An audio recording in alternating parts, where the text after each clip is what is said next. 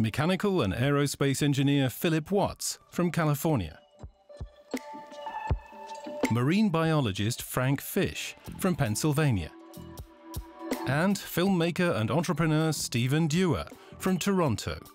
Three men thousands of miles apart. So what connects them all? We all love the sea, and we all love animals. We're all interested in the relationship between biology and technology. We all wanted to build something new and sustainable. We founded a company we called Whale Power.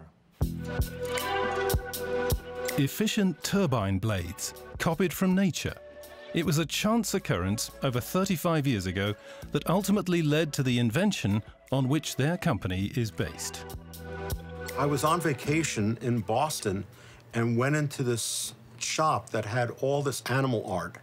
And in the center of the shop was a pedestal with a little figurine of humpback whales. And I looked at that and I saw that the leading edge of the flippers of the humpback had these bumps on them. And that made no sense compared to what I knew about fluid mechanics and just looking at airplanes. You always have a straight leading edge. And so I had to know what was going on with these whales and why they had these curious bumps. From then on, the question really got him thinking. He watched humpback whales in the water. They glide and turn lightly and elegantly on their own axis, even though they're as large and as heavy as a bus. 7 years later, Fish had the chance to examine the flipper of a stranded humpback. He felt that the bump on the flipper, called a tubercle, was somehow related to the whale's swimming skills. For the humpback whale, having the tubercles delays stall to higher angles, and so the whale can develop lift and thus turn tightly.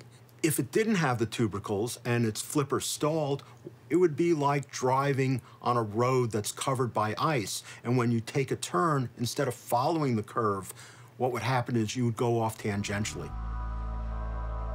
He recreated the almost 2-meter-long flipper on the computer and also made an X-ray image. His hypothesis was confirmed, but how could he prove it? And I went around to a number of people, and I got some interest, but I never got much interest at all. And then what happened is I met this person, Phil Watts. Phil Watts is not a biologist, but an engineer. A man who loves the sea and loves animals. With his expertise in mechanical engineering and in aviation, he was just the man for the job. I had already been working in biomechanics, and so I understood the importance of biomimicry, about drawing engineering ideas from evolution. And when Frank shared that humpback whales were the only whales that had bumpy leading edges on their flippers, I immediately realized that that could have some important engineering consequences. So I ran some fluid dynamics simulations of wings with tubercles and wings without tubercles. And the tubercles increased the lift and simultaneously reduced the drag. And for an engineer who works on wing performance, that's a spectacular achievement to be able to increase the lift and reduce the drag at the same time. Further investigations followed, now with several researchers involved. Soon it became clear that these were bumps with benefits. Tubercles focus the flow between the bumps, and that focused flow helps keep the flow attached to the wing, and it also helps isolate the lift in between the tubercles. So if you have a bump here and a bump here, we're going to get a high lift region in between. And what improved the performance in the water could also bring big benefits in the air. And so what the tubercles do is they prevent the flipper or any wing from stalling. Stall is when the wing or flipper would lose its lift. Now, for a whale, that's not a big deal because the animal is neutrally buoyant in the water. So it's not going to fall out of the water. For a plane, if it stalls, then you start falling out of the sky. The marine biologist and the engineer jointly published their research results. and they formulated a first patent for tubercle technology. 700 kilometers away, Canadian journalist and entrepreneur Stephen Dewar read about their work and was instantly captivated. I was struck by the fact that this totally changed what we thought we understood about flow management.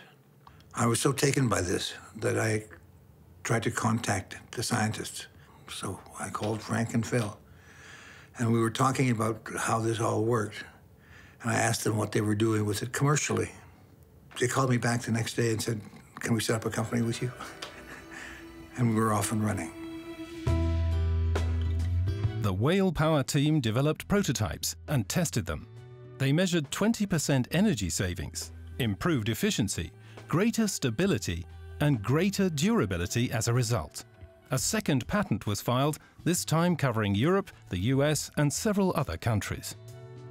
Our tests have shown that blades with tubercles are more energy efficient and quieter than standard blades. And so we can use this for applications such as wind turbines, fans, compressors, and pumps. Our plans with Whale Power were to make designs and prototypes that could demonstrate the technology, which we would license to manufacturers. And that's what we've been doing. From small fans for cooling computers to larger ceiling-mounted fans, retrofit models for turbines and wind farms, and much more. One is already under license, the others are planned for the future. Tubercle technology is both sustainable and unique, and it owes its existence to three men who were inspired by the secrets of nature. From animals, we can learn so much. We just have to look carefully. Tubercles are a technology for the future. They'll allow us to create a sustainable planet and allow future generations to thrive. We were able to get an understanding of what was possible because nature had done so much work on this.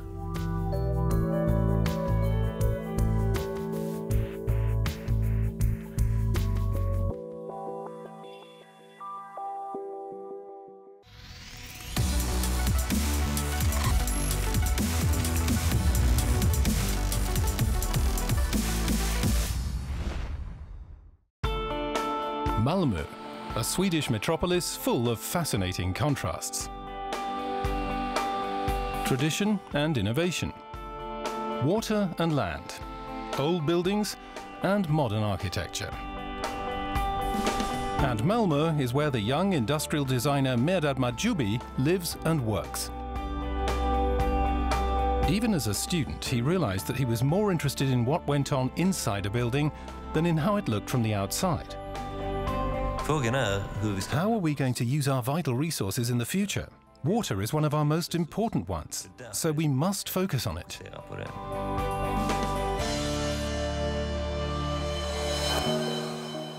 All our buildings are permeated by an invisible and highly dense network of water pipes, the arteries that supply our cities. And passing through those pipes every second are vast amounts of purified water. Domestic consumption of fresh water in Western Europe is around 200 litres per person per day, for things like washing up, cooking and cleaning.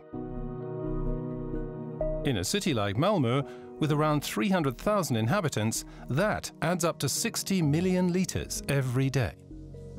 One of the biggest wasters of water is the shower. Only 10% of the water gets contaminated by soap and dirt. The remaining 90%, heated and almost clean, drains away into the sewage system as so-called wastewater. So we need to save water. But who would invent an entire shower to do just that? He did. A conventional shower uses more than 100 litres of water in 10 minutes, and then you also need 5 kilowatt-hours of energy to heat the water up to body temperature. Our shower needs fewer than 5 litres of water and less than 1 kilowatt-hour, because we recycle the water. But just because saving water is the #1 priority doesn't mean the shower should be any less enjoyable, the designer says. This isn't just about creating a product that saves more water and energy, it also has to make showering even more comfortable and enjoyable. Here you can see that we use an especially large shower head with lots of water flowing through it, making showering as comfortable as possible. Interestingly enough, despite the large shower head, a great deal of water is saved. The trick? A closed-loop shower system. The interior is a cleverly designed recycling system, a kind of miniature wastewater treatment plant. The water flows from the pipe into the shower head.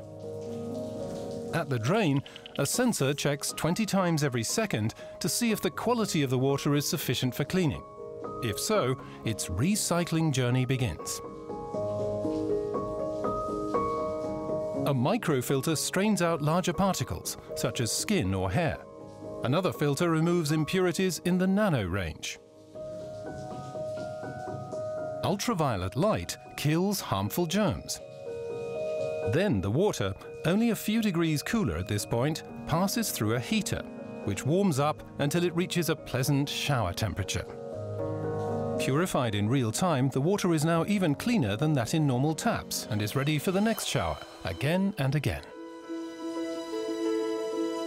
The inventor's technology is a completely new approach. It's currently the most efficient shower system for saving water and energy in the world. Only contaminated water is exchanged immediately. The rest is recycled.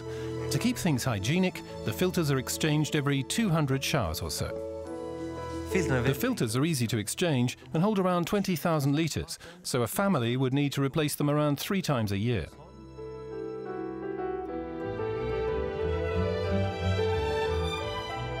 Majubi's shower system has already been installed in several hotels, as well as in hospitals and gyms. That is, wherever a lot of people shower, and hygiene is especially important. One of our first customers was a hospital. One day they had an outbreak of Legionnaire's disease, and all their water pipes were contaminated with bacteria. That wasn't the case with the showers we'd supplied, though, thanks to the closed-loop cleaning process in our system.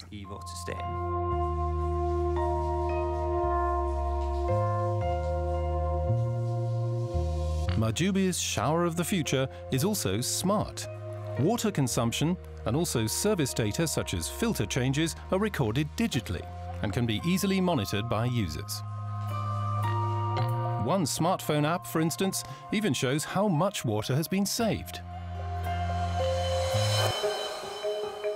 The inspiration for Majubi's invention came from his time at university, when he studied space travel for a mission to Mars.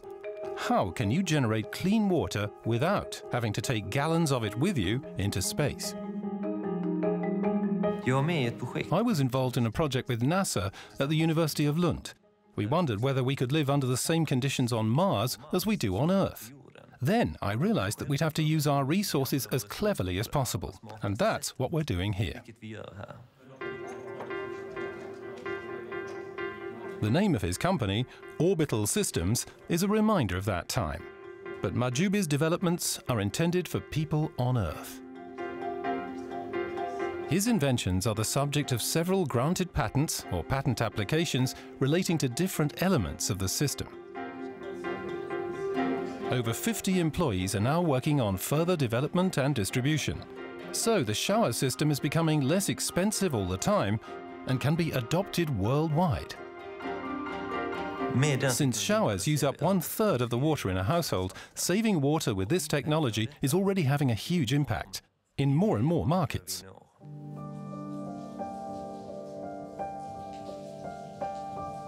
With rapid urban growth worldwide, water scarcity will become an increasingly urgent problem, impacting all levels of the population. And that is precisely why Mehrdad Majubi's shower is an invention for the future.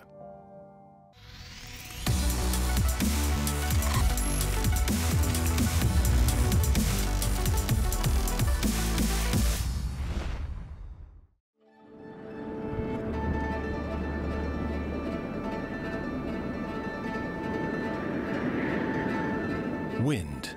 It's an unlimited source of energy. But could we use it to meet the power requirements of the entire planet? We can try.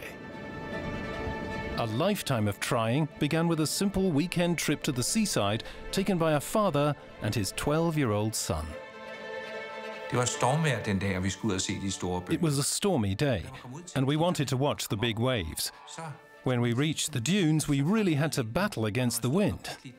You could just lean into the wind for support and almost fly along with it.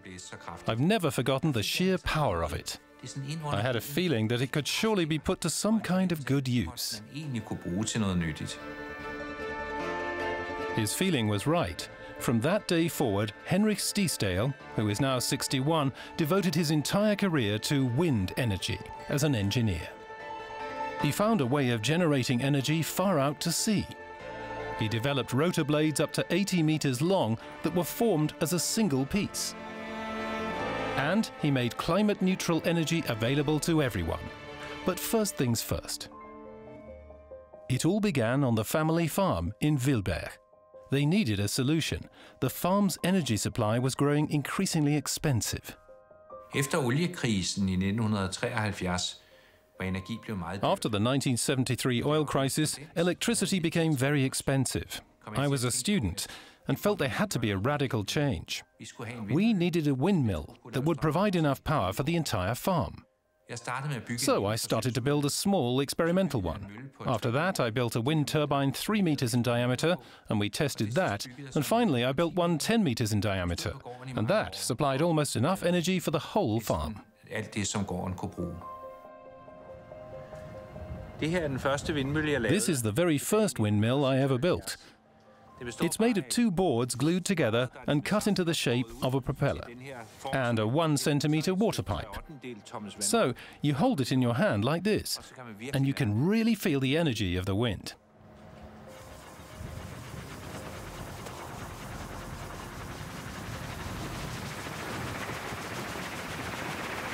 Now you're talking. These experiments made him eager to continue. In 1978, Henrik Stiesdal designed his first commercial turbine. It had 3 rotor blades. That was far better than the conventional 2 they had back then. The rotor blades were positioned at the front of the tower and aimed into the wind automatically. And the wind turbine also had a generator, so it could slow down in a light wind and run quickly in a strong one to achieve a maximum degree of efficiency. For the wind industry, this approach was a revolution. The classic designs until then had been based on propellers from the aircraft industry. Henrik's turbine with 3 rotor blades was far more stable and efficient, and it paved the way for the so-called Danish concept, the dominant concept behind the design of wind farms from the 1980s right up to the present day. The young Henrik Stiesdal kept on improving his turbines in the years that followed. It was in 1991 that he finally realized a mammoth project: the construction of the world's first ever offshore wind farm in Vindeby. Once again, he designed the turbines.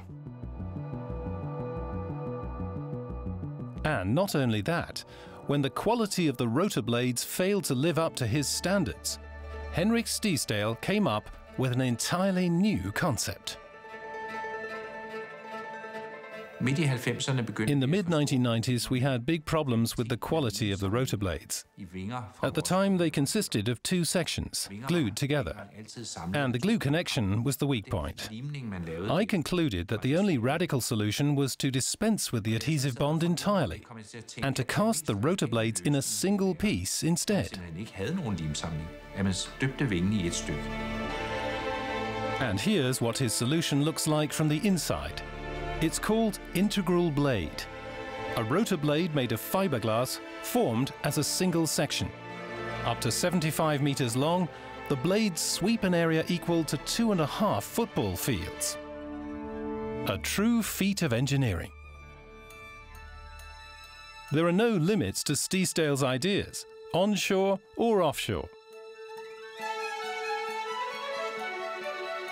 Even after officially retiring, he developed the TetraSpar wind turbine platform, and it's changing the industry's entire way of thinking yet again.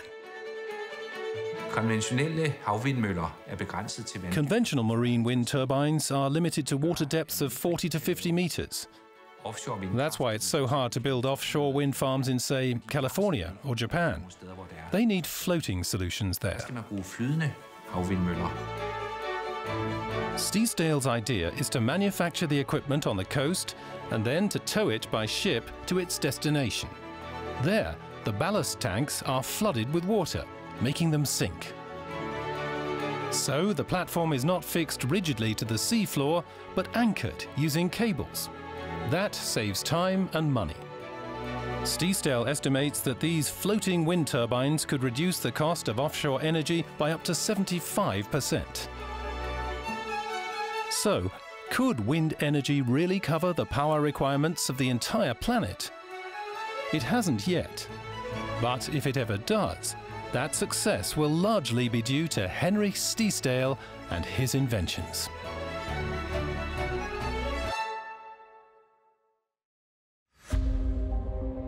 The light of a laser, a fascinating phenomenon.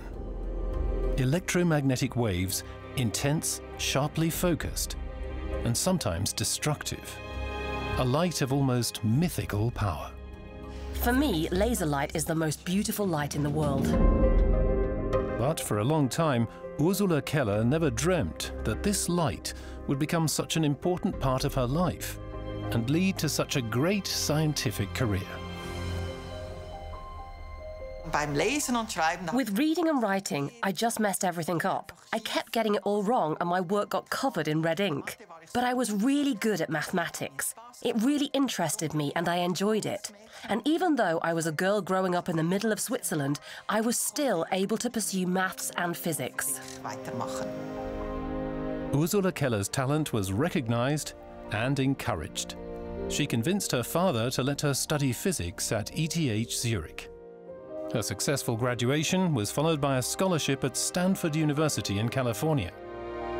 The young Swiss woman then landed in the most renowned research and development laboratory in the world at that time, AT&T Bell Laboratories in New Jersey, USA.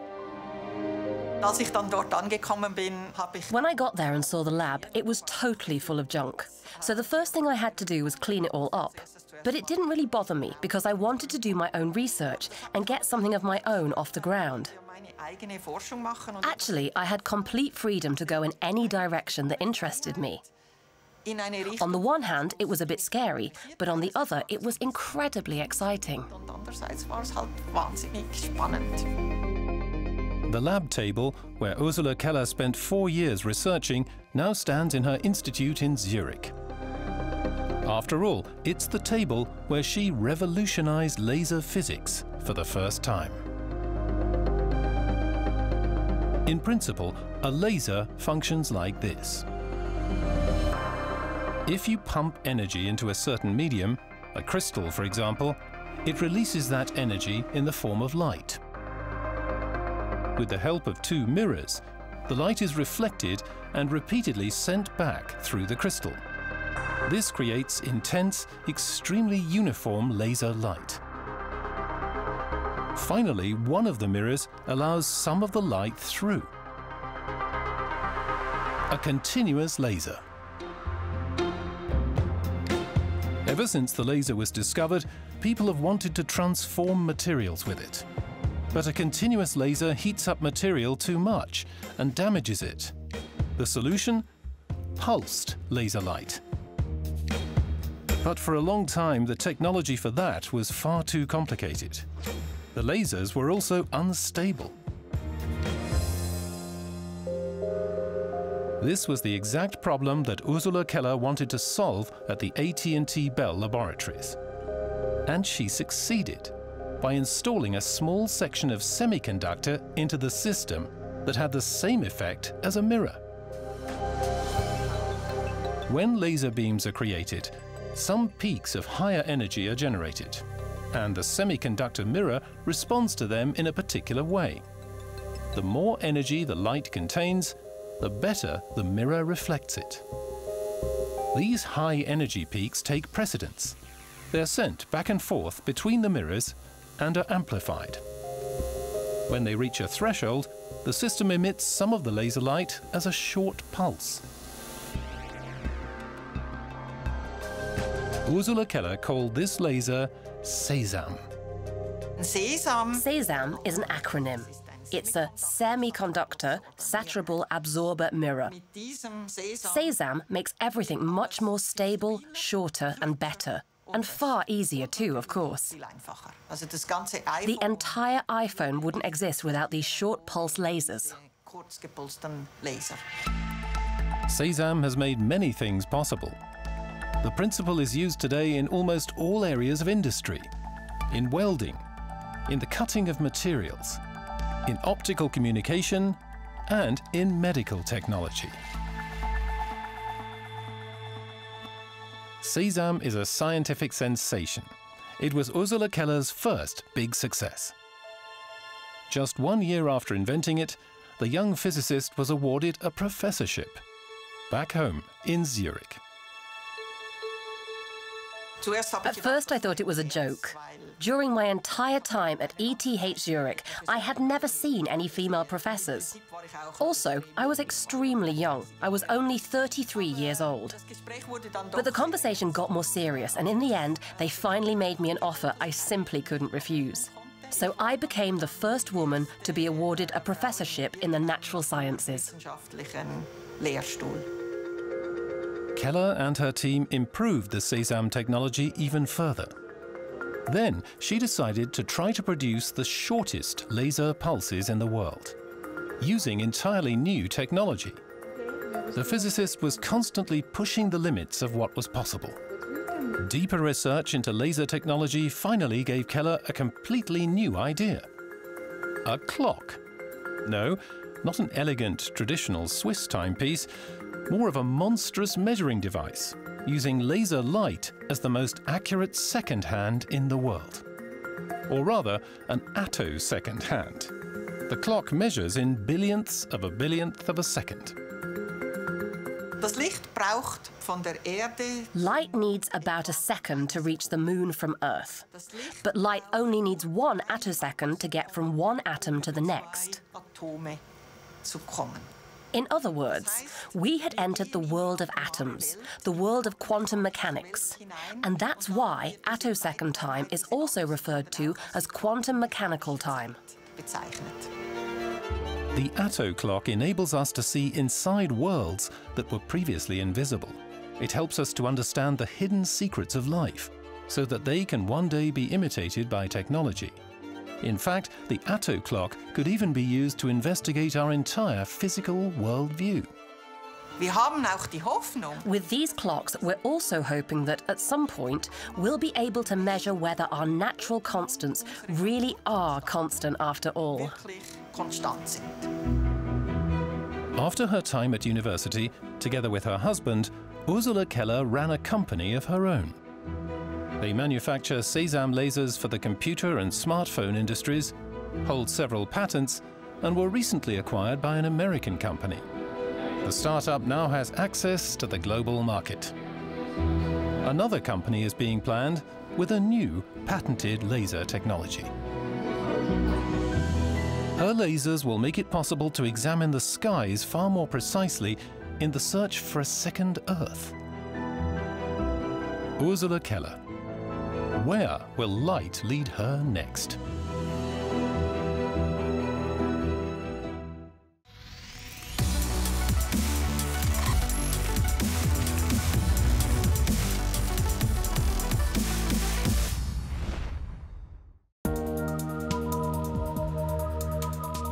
This is Alex Kipman, software engineer and inventor at Microsoft in Seattle, USA.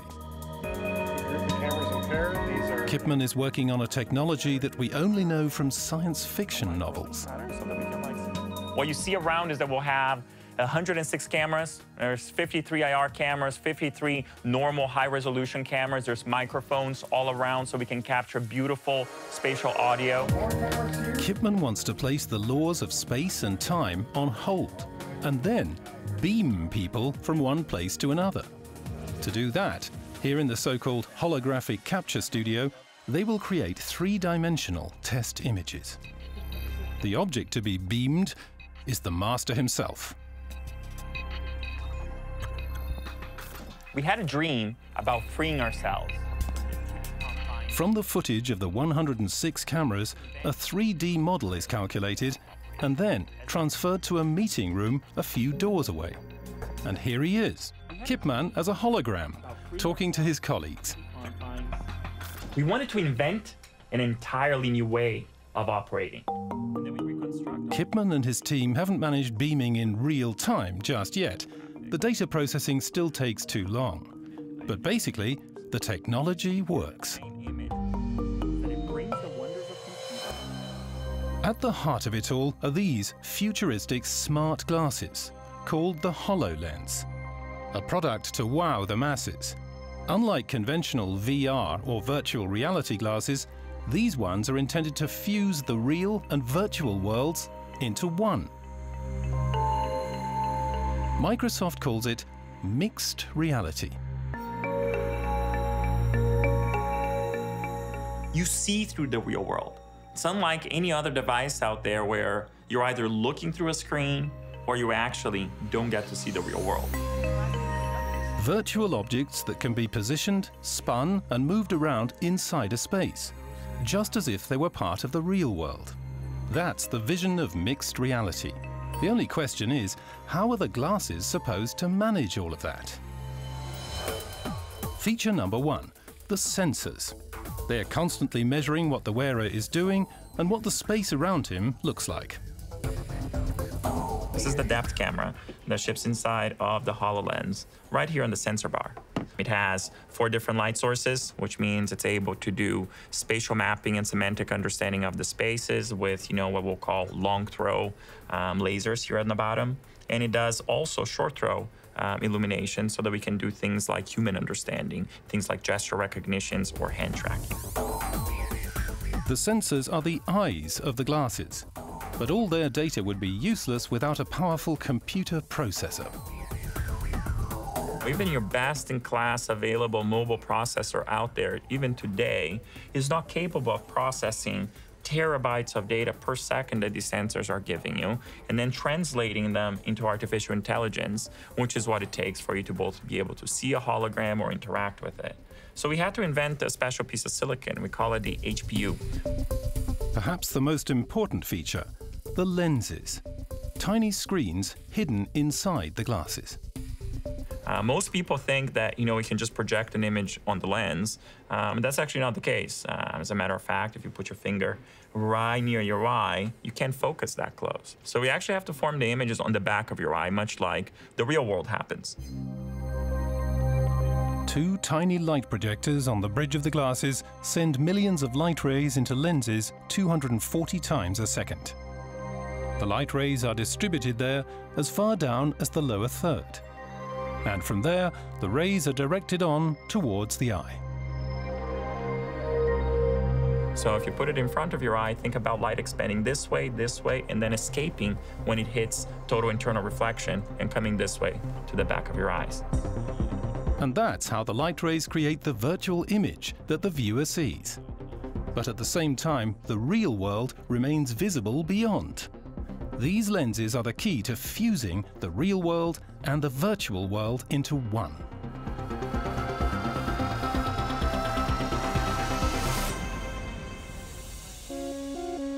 The technology is still in the development stages.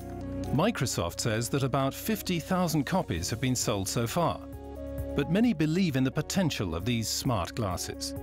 Experts are predicting that over the next 4 years, the market for mixed reality applications will grow to over 70 billion euros, becoming 3 times larger than the market for virtual reality products. But why? In contrast to the closed virtual reality glasses, mixed reality ones offer far more potential applications.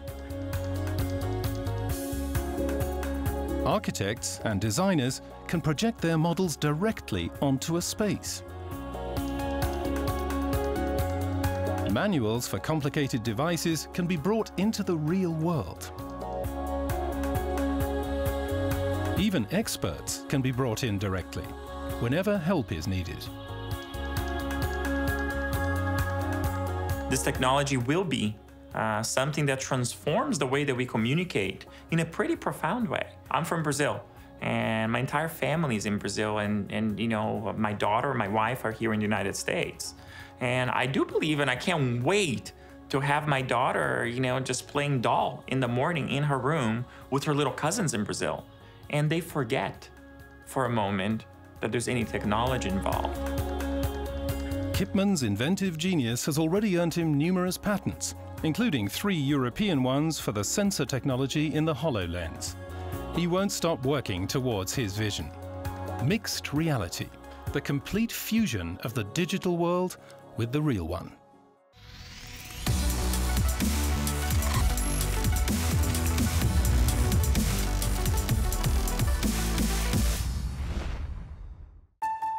You can find them inside computers, smartphones, cars, household appliances, and robots. Microchips. Our digital world would be impossible without them, and they're getting smarter all the time.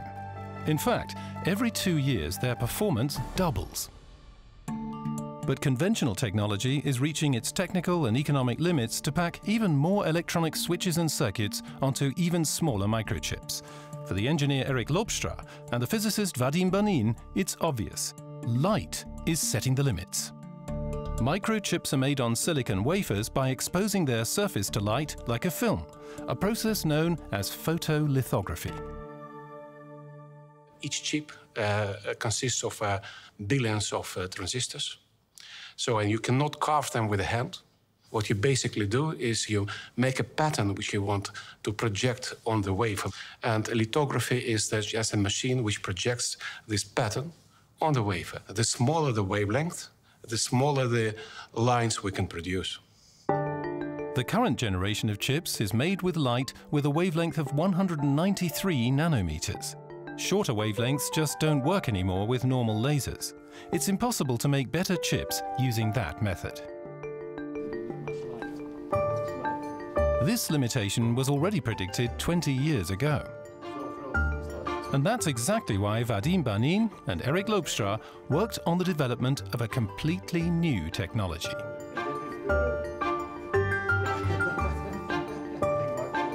Extreme ultraviolet lithography, or EUVL for short. However, EUVL first needed a new light source. A high-powered laser was fired onto tiny drops of tin, heated up to 500,000 degrees. This process emits extreme ultraviolet light, with a wavelength of only 13.5 nanometers. This makes it possible to create electronic structures 5 millionths of a millimeter in size on a wafer. However, putting the light to work inside a new machine was anything but easy, because it gets absorbed by the air and glass. Means that we have to go into high vacuum systems, which we didn't do before, and nobody did. And we need to use optics to illumination and projection optics to project the mask on the wafer. And normal optics doesn't work in this wavelength. We have to make mirrors, and not just mirrors, but multi-layer mirrors. We do, in an instance, and miracles take a little bit longer. The reflecting material, to make it is not that difficult. To make it efficient is very difficult. The game was to make your mirrors so that they really reflect only the EUV and not all the other wavelengths. The mirrors that capture the light and then guide it through the scanner also need extreme performance, and they also have to be incredibly smooth. For comparison's sake, if this mirror was the size of Germany, any unevenness on its surface would need to be no more than 1 millimeter high. And there was a further challenge. Our big enemy are particles in the system. And even if one particle of dust will get on our mask and will be projected on the wafer, then the chip will not work. And when we talk about the particle of dust, we talk about a particle of the size of 30-40 nanometers, which is more than 1,000 times smaller than hair size. The solution? A fine membrane to keep away the dust particles. extremely thin, but still very robust. But at first, nobody knew how to produce this material. I was watching a documentary about how they make the swords in Japan. And what they do there, they make the swords with a lot of layers of the steel. And next day I talked about with a colleague of mine who was producing this thin membrane. He said, well, that's a good idea. Let's try this. He made a phone call, and in 2 weeks we had the first sample. Like the Japanese katana swords, the membrane now consists of several ultra-thin layers. These keep dust particles away from the mask. But they still allow the extreme ultraviolet light through to expose the wafer.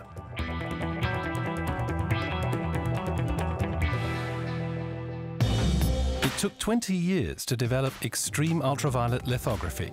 More than 1,000 people worked on it at ASML alone. Without patents, developments like these would be quite impossible.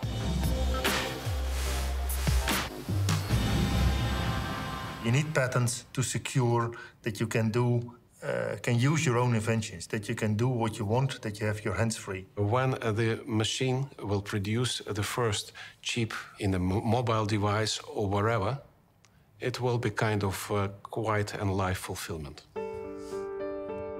Extreme ultraviolet lithography is now ready for the market. In the future, 256 gigabytes will fit on a microchip the size of a fingernail. And it will hardly consume any electricity at all. Technology for a €1 billion business. The air we breathe has not been clean for a long time.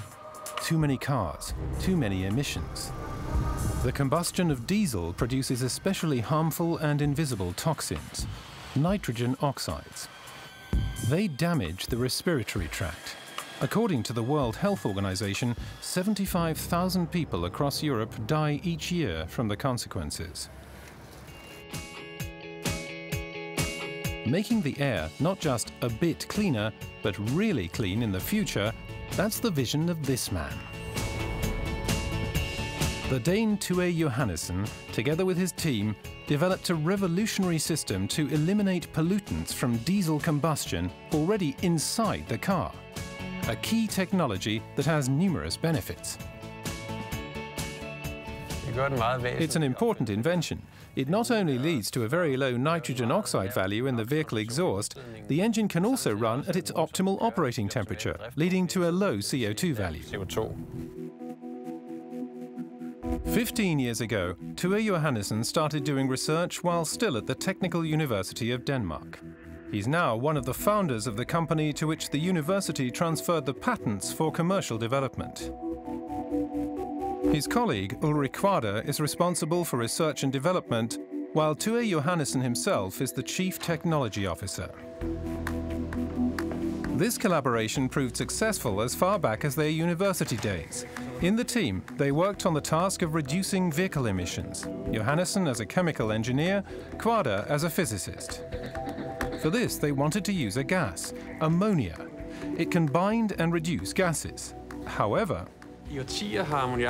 for decades, ammonia has been used in power plants to reduce NOx.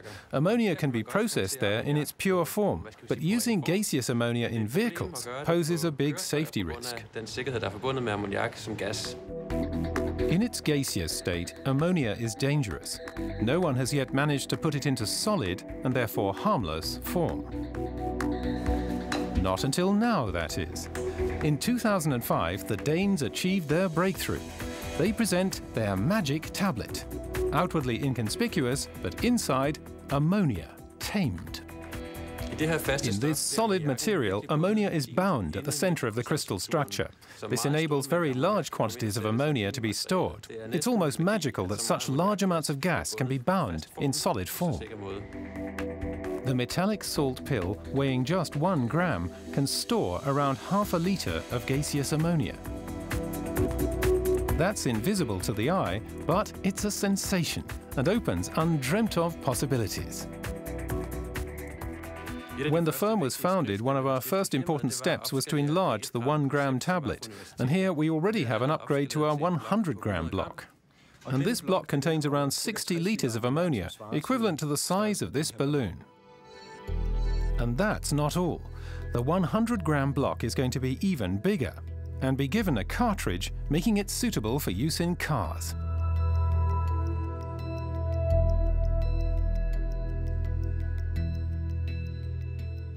And now we've reached the point at which the system is mature. It can easily be integrated into vehicles. This cartridge has now been expanded for 4 kilograms of usable ammonia, equivalent to 6,000 litres of ammonia gas. That's equivalent to the balloon that Ulrich is just rolling up here. This balloon therefore contains enough ammonia gas to entirely neutralize another balloon of the same size filled with NOx. Meanwhile, the invention has been patented and further developed, and has reached the production stage. Here, we're at the first stage of production. This is where the material that binds ammonia is added to the production. This sack contains 1 ton of salt, which will bind the ammonia later. It's a harmless white powder.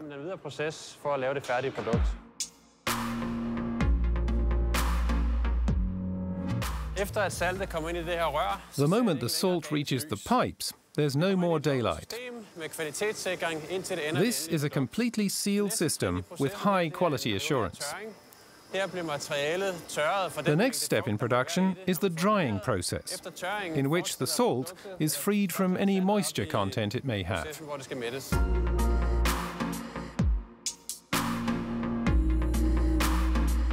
The next step is the heart of the whole operation. The ammonia comes out of the tank and meets the salt, for the first time in this process. Inside this machine, the ammonia and the salt are quickly bound. After this process, the ammonia salt material moves on further into the cartridge.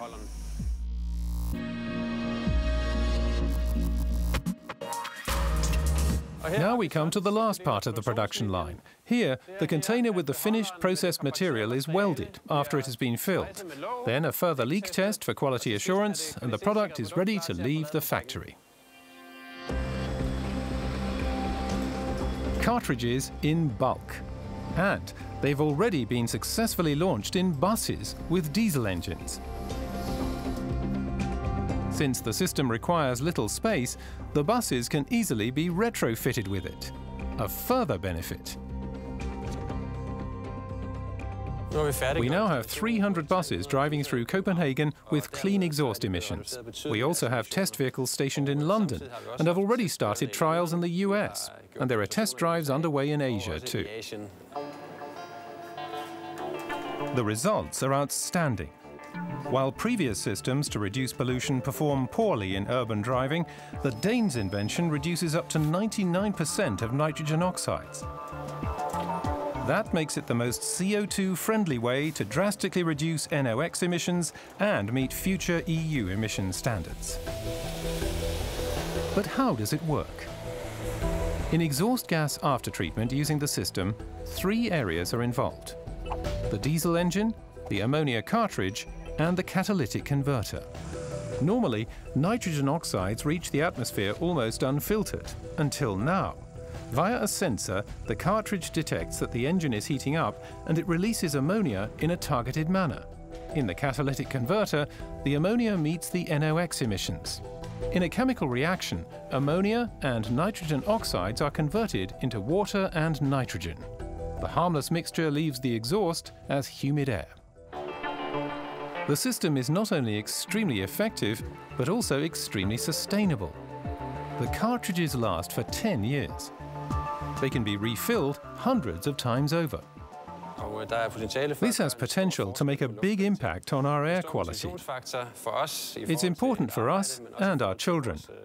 For me, being a father of 2 sons was also a big motivating factor.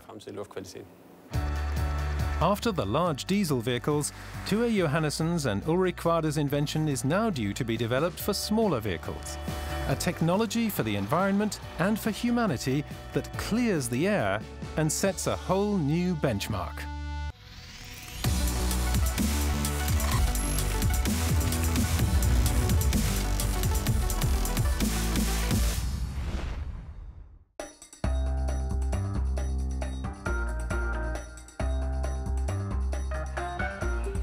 Even if he doesn't have any more time for it today, Steve Lindsay hopes that one day he will return to racing. For more than 10 years, he was a racing driver and tested cars. During all that time, he was quite unaware that he was using a technological principle that would one day radically change his life. The engine of his car ignited a mixture of petrol and compressed air. A turbocharger on the engine used compressed air for added performance. And without compressed air, the tyres on his racing car could never have been inflated. In fact, our daily lives are full of applications that work with compressed air, and with compressors that produce it. I think compressors are really interesting because, to be honest, to begin with, I didn't know a great deal about compressors, like many people.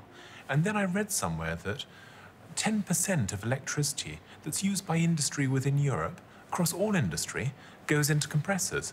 It's a fantastically high figure. And I realized that if you could make a difference to that, you could potentially make a big difference to energy usage across Europe. With clever engineering, Lindsay wants to design a new compressor. Above all, it should be more energy efficient. Lindsay studies patents and learns about the inventions of past decades.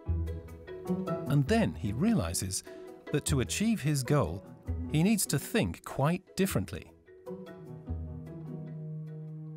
The previous type of compressor, which is still in use, is the piston compressor.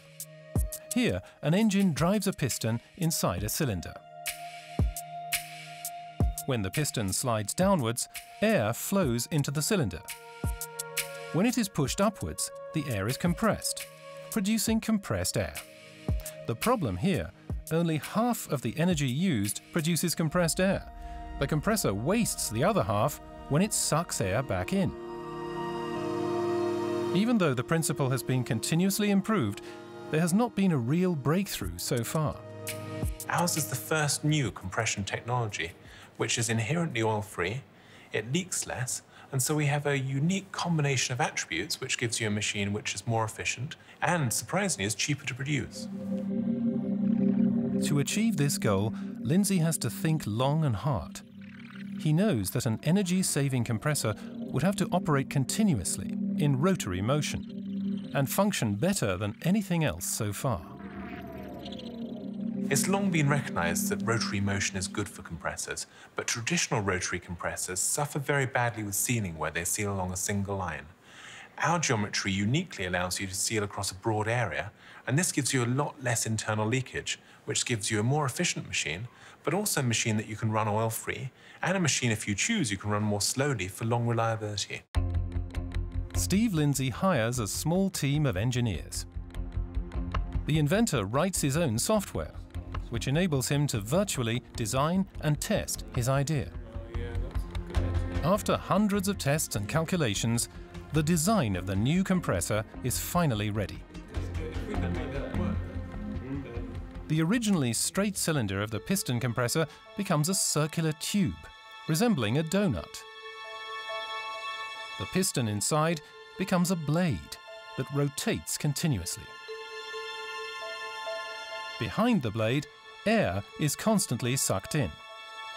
As soon as the blade passes the suction opening, a rotating disc blocks the circular cylinder. Now all the air is compressed in front of the blade, until it is released through a valve.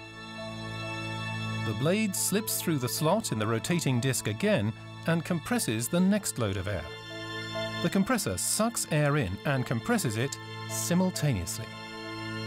After we'd built a number of virtual prototypes, our first real-world application went into the Worcester wastewater plant, a real site in Severn Trent Water in the UK. And there it ran and showed an astonishing 21% reduction in electricity usage, a true step change in energy usage from a relatively simple change. In future, Steve Lindsay wants to license the patented technology with his company Lontra. But he also wants to make compressors himself. Several new prototypes are already being tested. More will follow. Basically, there are no limits to the use of Lindsay's blade compressors. I think the exciting thing about compressors is that they're behind nearly every part of modern life. From the compressor that opens the doors on a train or a bus, to the compressors that power the tools in factories or power the spray guns in factories, to compressors in air conditioning or in the back of your fridge. And our compressor can potentially replace all of them over time. Steve Lindsay estimates that the blade compressor could save approximately 2 terawatt-hours of energy in Europe every year, the consumption equivalent of a city with 200,000 inhabitants. If he has success with his compressor, he'll probably take time off to do a few more laps on the circuit. Then he can indulge in wasting a bit of energy again too.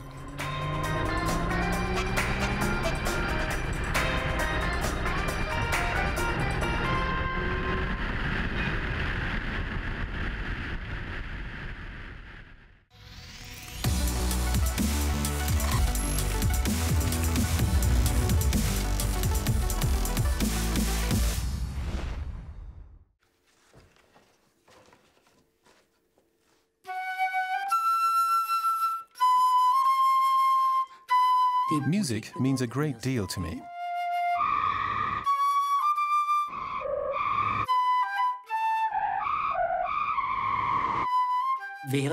Listening to music clears my head, so that afterwards I can tackle technology again with new thoughts.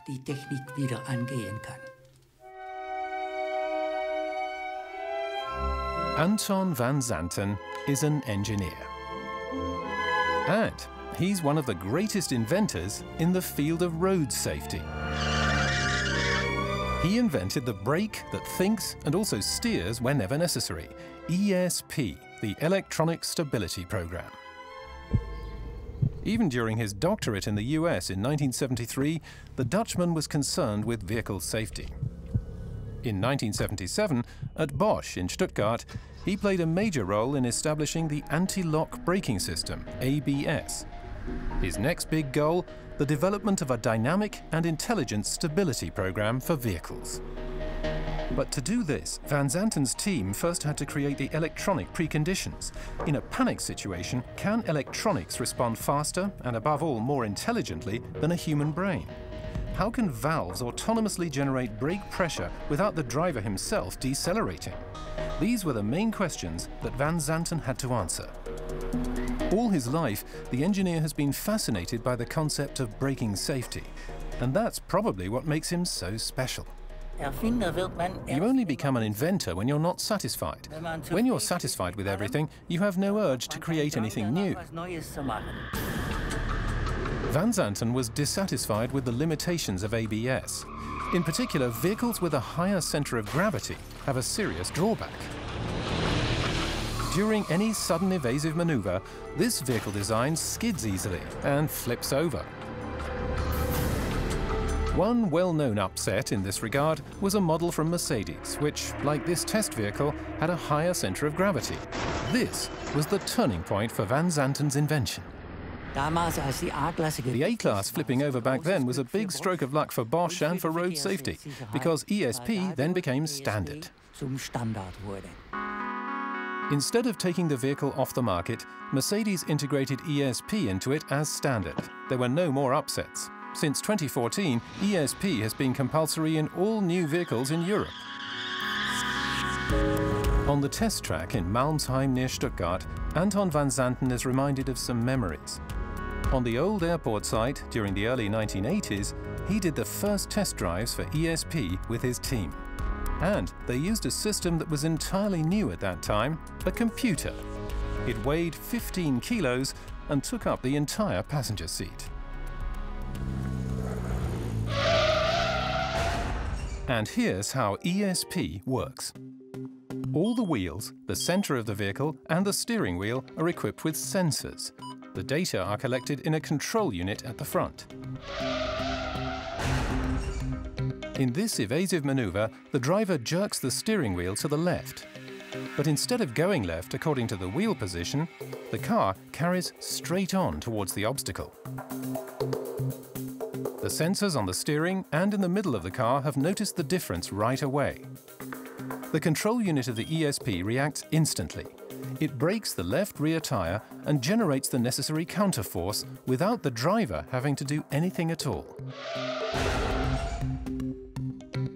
Steering in the opposite direction after an evasive maneuver can also have fatal consequences. The tail of the vehicle loses traction. The car begins to skid, and in the worst case, it spins. Before that happens, ESP briefly brakes the left front wheel. It comes back on track and remains stable.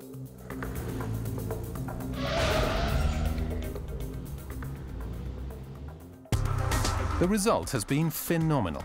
45% fewer fatalities due to the intelligent braking system.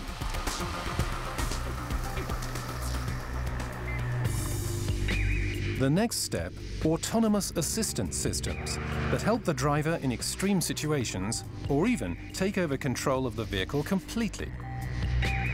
Today's driving safety technology would be inconceivable without Van Zanten's pioneering work.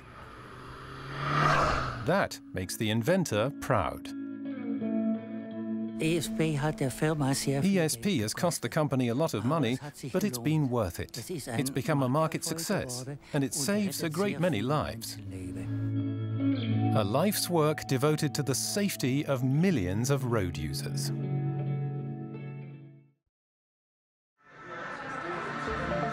The story starts in 2004, in a restaurant in Washington.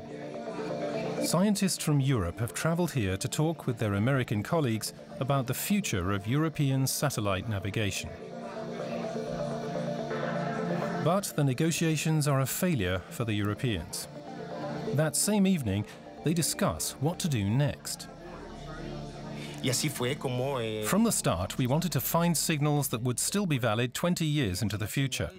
Our ambition was to develop a navigation system that could be used for many decades, a system that wasn't just as good as GPS, but even better.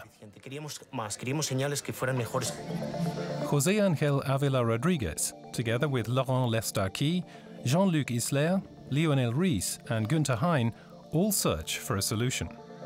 That evening, they turned the restaurant into a laboratory, full of modulation technology.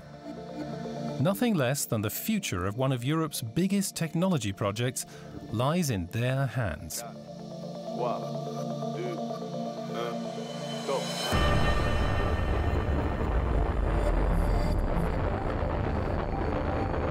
The 5 researchers have to ensure that Europe can build its own system of satellite navigation in orbit, Galileo.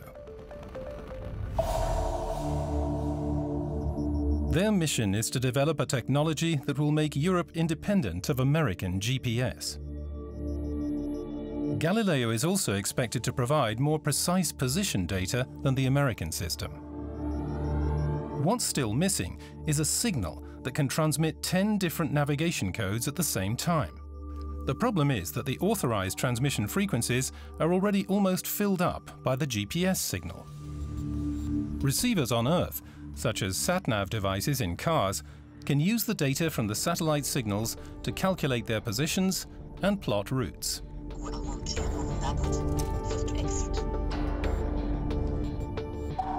And here, the more precise the information transmitted by the satellites, the better. It has to contain data on the position of each individual satellite, for instance. And the number of satellites is also very important. To determine your position, you need to have 4 Galileo satellites in view at the same time. That gives you latitude, longitude, and altitude, and also the receiver's time. Atomic clocks on the satellites ensure precise time measurement. This data also has to be sent via the satellite signal. because the receiver uses the time stamp to calculate how far the signal travelled and hence its own position on Earth. The telecommunications experts need to find a way to store this information, which is needed for navigation, inside the Galileo signal, and to make it powerful and stable alongside the GPS signal.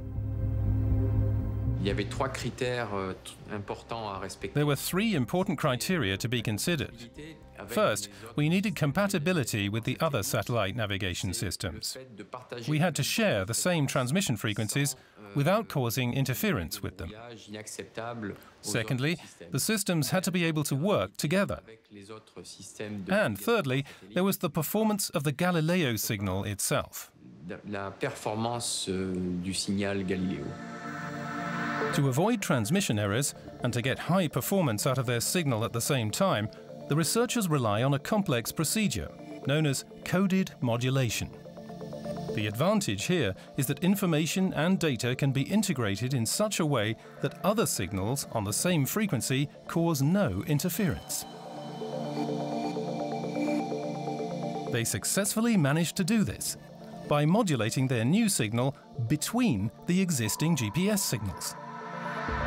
The performance of their own signal suddenly increases, improving so much that even the scientists are surprised at their own success. With their Galileo signal, they have made huge progress researching into the digital waveforms known as BOC.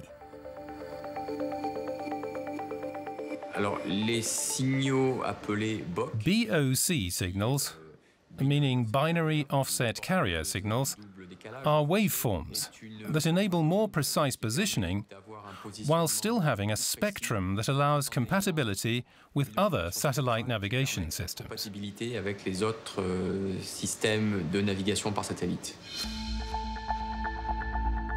Galileo has been in operation since the end of 2016, transmitting the modulation researchers' special signal waves, which are far more precise and stable than those of the other systems. The signals travel more than 20,000 kilometers, and the researchers receive them in the lab as noise, which initially seems hard to define.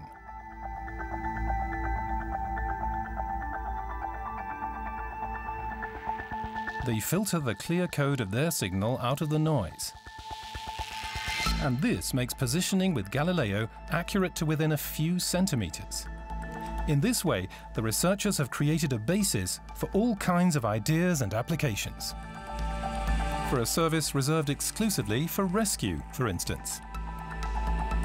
Experts estimate the economic success of the European satellite navigation system at more than 90 billion euros.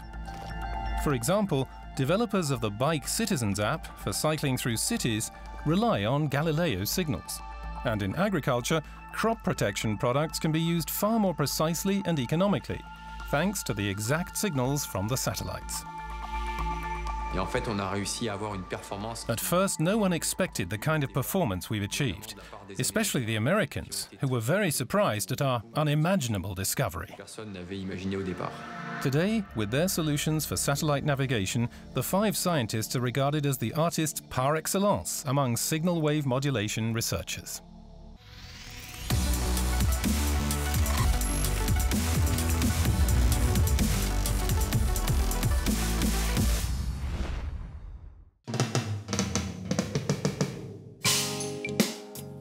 When it comes to the right sound and how it can be recorded and transmitted, this man is in a league of his own. Lars Liljerud is an entrepreneur, an autodidact and a musician. He's also contributed good vibrations to the digitization of sound. I've invented SBR technology, or spectral band replication, which improves sound codes like MP3 and AAC and increases the effectiveness of the coding by about 50%. This is what the world has been waiting for. Since the 1990s, the digitization of sound has been a big issue, because people need digital sound on mobile phones, digital radio, and the music services on the internet.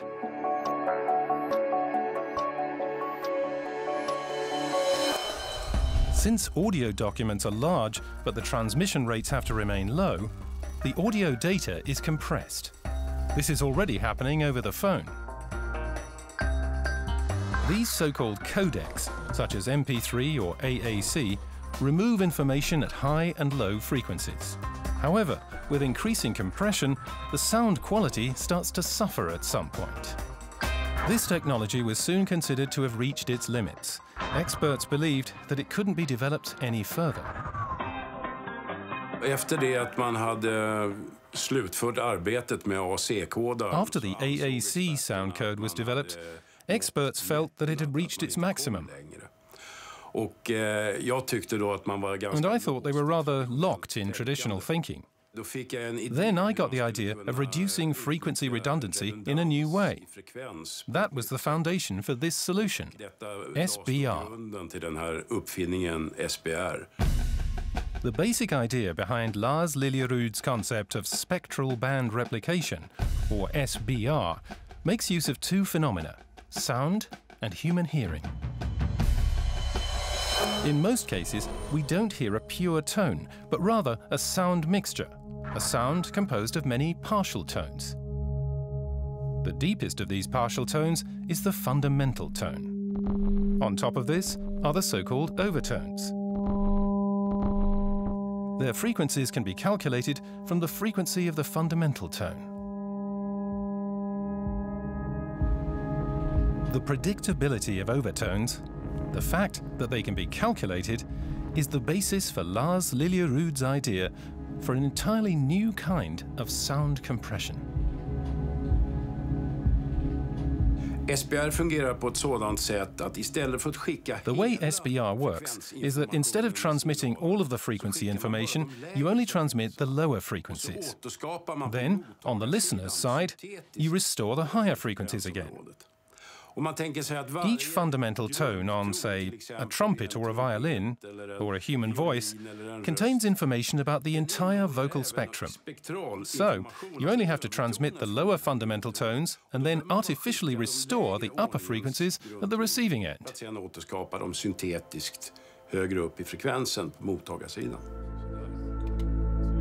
With the help of the telecommunications engineers Christopher Schörling and Per Extrant, Lars Liljerood succeeds in making his idea workable. In 1997, he registers the first patent. Those are only the fundamental tones.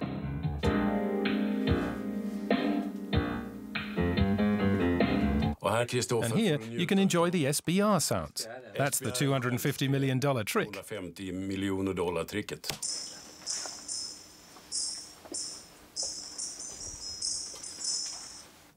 Here we combine both of them.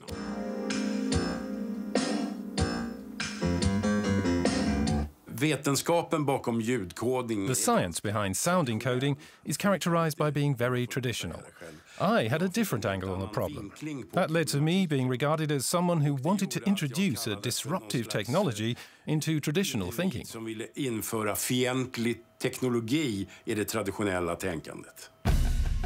The Swedish inventor's concept is in demand, however. In 2007, the world-famous audio engineering company Dolby bought his company, which he had founded together with the Fraunhofer Institute in Erlangen, for the amazing price of $250 million. Min ursprungliga tanke var att våran teknik då skulle representera en My original thought was a technology that would be a kind of turbo, which could be added to existing encoders such as MP3 or AAC, so as to improve their performance.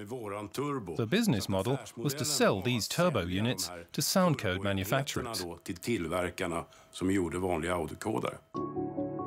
The plan turned out differently. Today, Lars Liljerood's technology has been licensed by Dolby worldwide. Experts estimate that SBR is now being used for over 6 billion devices and applications. In mobile phones, PCs, apps, and on radio stations.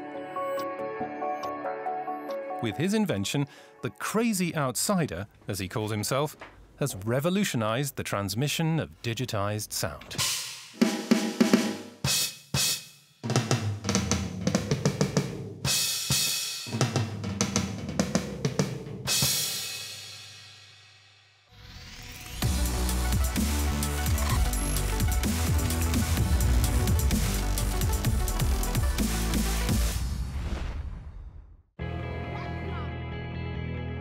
uncomplicated, fast, wireless, and above all, mobile.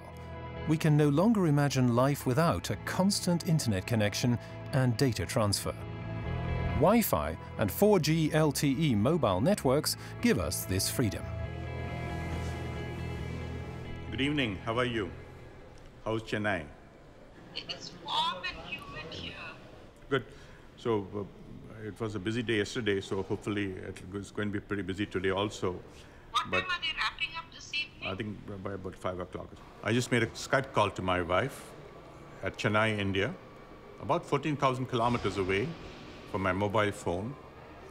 And this amazing possibility was enabled by an idea I had some years ago.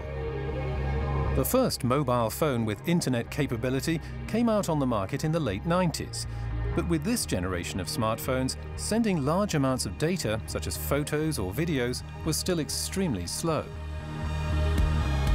It was the electrical engineer Swami Paul Raj who changed all that. Thanks to his invention, there is a mobile technology today that can not only shift data far more quickly, but also in larger quantities. The beginning of a new age in modern communication. It was his pioneering spirit and, as so often, a lucky coincidence that first made his brilliant invention possible.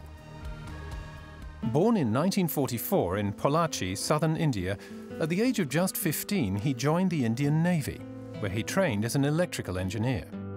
And after my initial training, I was pulled into building sonar systems for the Indian Navy. I began to understand how to use antenna arrays for detection of submarine detection. So that gave me a lot of background of using antenna arrays.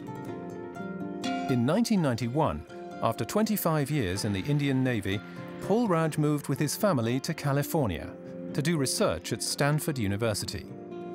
And here, he was able to make direct use of his multi-antenna systems know-how. His first assignment was to solve a problem for the US Air Force. The idea there was an aircraft flying at very high altitude, looking at enemy radios on the ground and trying to listen to them.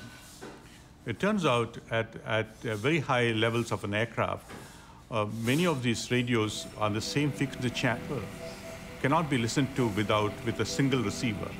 You need an antenna array to make this happen. With an antenna array, the radio signals can be separated and received individually. To do this, Paul Raj had to rewrite the existing algorithm of the computer program. But how? The engineer took 2 students and simulated the situation faced by the Air Force project on campus. He used 2 900 MHz telephones to simulate the enemy radio stations. 1 frequency, 2 signals. He also set up a base station with 2 antennas. Now, he only had to adapt the algorithm so that the signals would not interfere with each other. Of course, it worked well outside, as long as the users were well separated. But when they came close, it would not separate, and that was expected. And then one day we had some rain. The rain forced them to move the experiment indoors. This was the turning point of his research. And I did this inside a foyer of this building. And now, when the users were well separated, it worked very well. But to my great surprise, it also worked well when they were closely separated. When the 2 men stood side by side, there was no interference. Theoretically impossible, because normally the signals would be expected to interfere at the same frequency. But inside the building, they suddenly stopped doing that. So the question was, how did that happen? Then I realized that the signals emanating from the 2 phones next to each other were bouncing off the walls, called scattering, and that induces different signatures at the antenna array. And therefore, the array was able to separate signals from closely located transmitters. The alignment of the signals had changed, and as a result, had cancelled out the interference. By bouncing off the walls, they had shifted minimally and could now be captured by the antenna base station. 2 days later, at the hairdresser, Paul Raj had the decisive idea.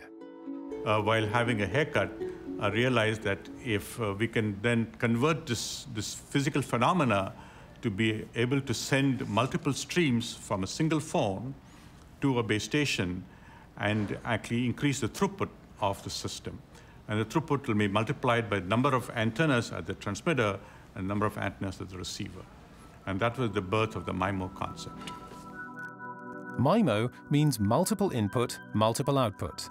Instead of just one antenna as before, several, or at least two antennas are mounted on the transmitter as well as on the receiver, for example, in a smartphone.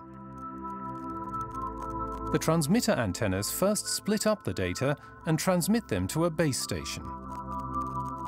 Since the radio signals collide with obstacles, such as trees or houses, their directions change.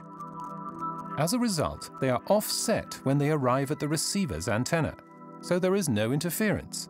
The receiver recomposes the signals and the data are complete. So once you have a 2x2 system, you get twice the throughput, 4x4 system, 4 times the throughput. So in cellular communications or in Wi-Fi, spectrum is very, very limited. And therefore, if you have multiple antennas, you can increase the speed of the link. And so MIMO has become an essential part of all broadband wireless communications. MIMO lies at the heart of wireless networks and will also be a part of the 5G network, planned for 2020. Arogyaswamy Paul Raj has already changed the lives of billions of people and will continue to do so in the future.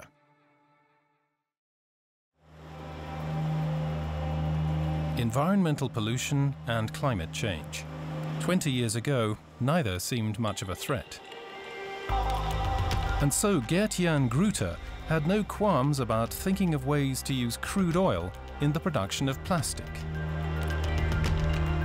For bottles, packagings, and textiles. Throughout his career, the Dutchman has had dealings with all the global players in the chemical industry, and has also witnessed what is being done to this planet.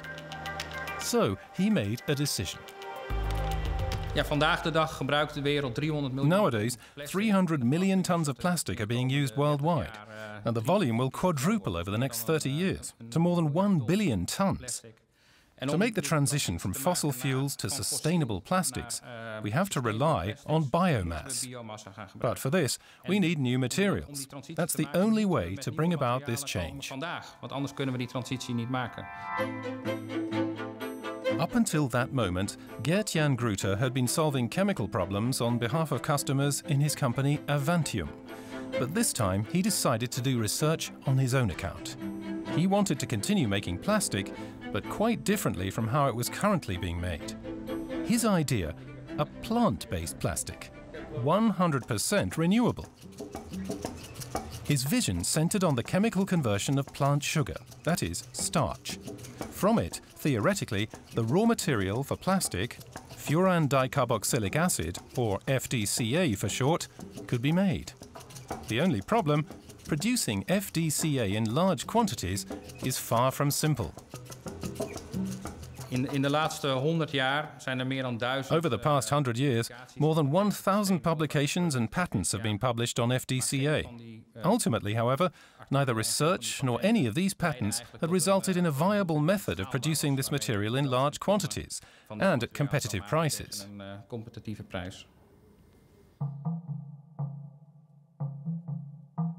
To make FDCA, 2 synthetic steps are required. In the first step, certain building blocks are produced from the starch of maize and grain. Then, in the second step, FDCA can be made from these blocks. The problem was that, until then, the first step had only been tried in water. And in water, the building blocks for the FDCA are not stable. Without these blocks, no FDCA. So Gruter's idea was to use alcohol instead of water. However, that presented his team with a further challenge. The big problem for us at first was that only 1% of sugar can be dissolved in alcohol.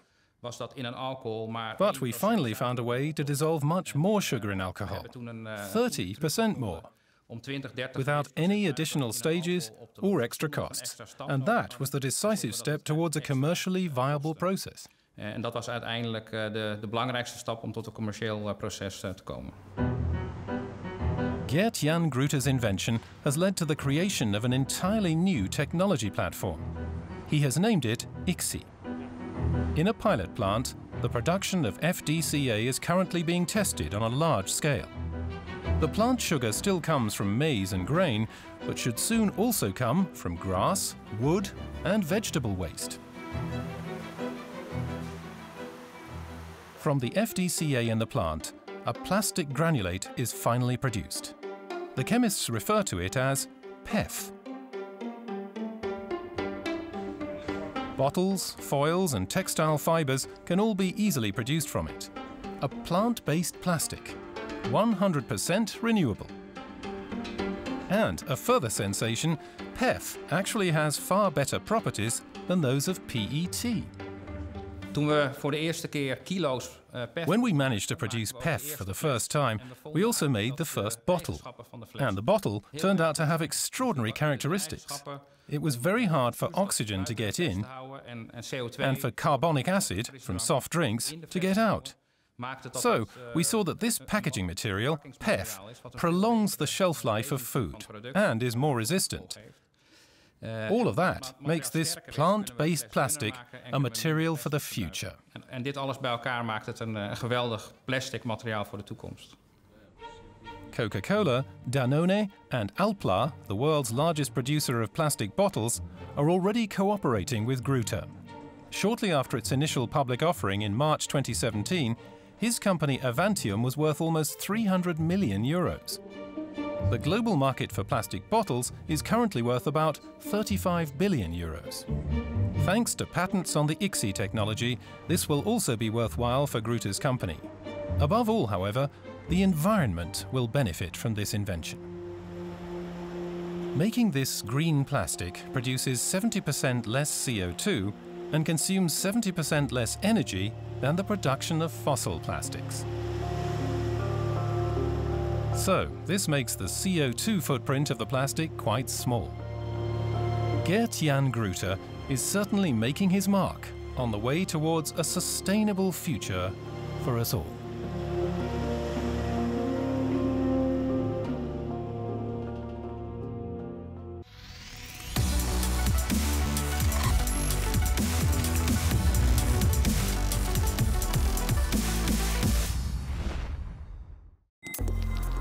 Oil is the fuel of our world. 95 million barrels of it are consumed daily. That's over 15 billion litres. The so-called black gold can easily become poisonous, however.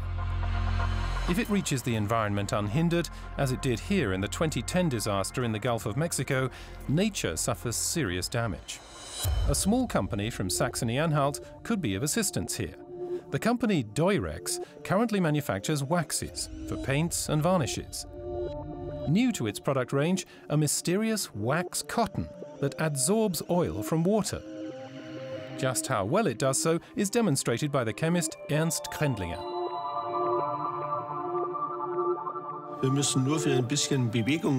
We just have to move things around a bit for the oil to bind all over the cotton. And then, with just one movement, you can get the oil out again, and the water is clean once more.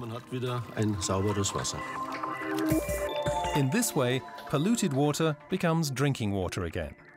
But where does the wax cotton get its astonishing properties from? As with so many inventions, the story of this discovery began quite by chance. In spring 2010, an employee made a mistake.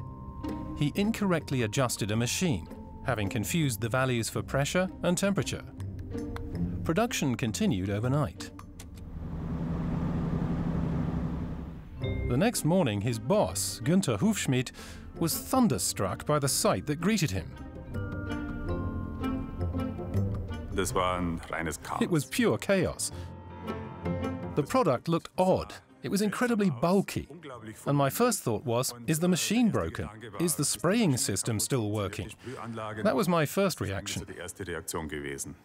10 tons of useless wax cotton. What could be done with it? Hufschmidt didn't want to waste anything just yet, which in retrospect was a stroke of luck. Around the same time, the images of the Gulf of Mexico oil disaster, in which 11 people died, were broadcast around the world. There were discussions about how the oil could be removed from the sea, and this gave Günther Hufschmidt an idea. 4 weeks later, I was watching TV with my children, and that was when the oil disaster in the Gulf of Mexico occurred, and the whole world started wondering about how to recover the oil from the sea and how to save the ocean. And that was when I called Dr. Krendlinger and asked him, could you briefly check whether the wax cotton absorbs oil? It wasn't such a far-fetched idea. After all, the fluffy wax cotton did resemble a sponge, and it had also demonstrated amazing properties in the lab. Like oil, the substance is hydrophobic and floats on the water surface. Measurements of its adsorbency had shown that just 1 kilogram was enough to absorb 6 liters of oil, 1/3 more than most other oil binders manage. Then lumps formed that were very easy to fish out of the water again. This was also an advantage over many other binders that exist only in powder form. The secret behind the wax cotton's performance is its structure. It has an extremely large surface area, which means it's incredibly branched. There are lots of fibers in the nanometer range, and these fibers cause a capillary effect, and the highly viscous oil is absorbed. The fibers continue branching out all the way into the nano range. This creates a huge surface on which the oil molecules accumulate. They adhere to the surface because of a physical force, so-called adsorption. This is just like when 2 glass plates are stuck together by a thin layer of water. In this case, the glass and water do not bind, such that, unlike with a chemical adhesive, there is no residue when the plates are torn apart again. Hufschmidt applies for a patent for his invention. The miraculous white wax cotton is named Pure. The first buyers are soon found. Currently, our biggest success is the application in wind turbines. Wind turbines lose oil constantly. A channel containing the wax cotton traps the oil but lets rainwater through. So the ring does not have to be pumped out after every rain shower. And the wax cotton has already been shipped overseas as well. Together with the relief organization One Earth, One Ocean, Durex supplies the product to Africa for the cleaning of polluted streams and lakes. Hufschmidt believes that production halls could soon be created worldwide. It would even be possible to produce directly on board ships. We have a very simple idea, that these production facilities for Pure can be set up decentrally in any location, on land, but also on every ship. And the vision of putting such a production plant on a ship and distributing Pure across the world's polluted oceans, that would be my goal and my dream. Even though Pure cannot prevent oil spills, in the future it could effectively limit the destructive effects of major oil disasters.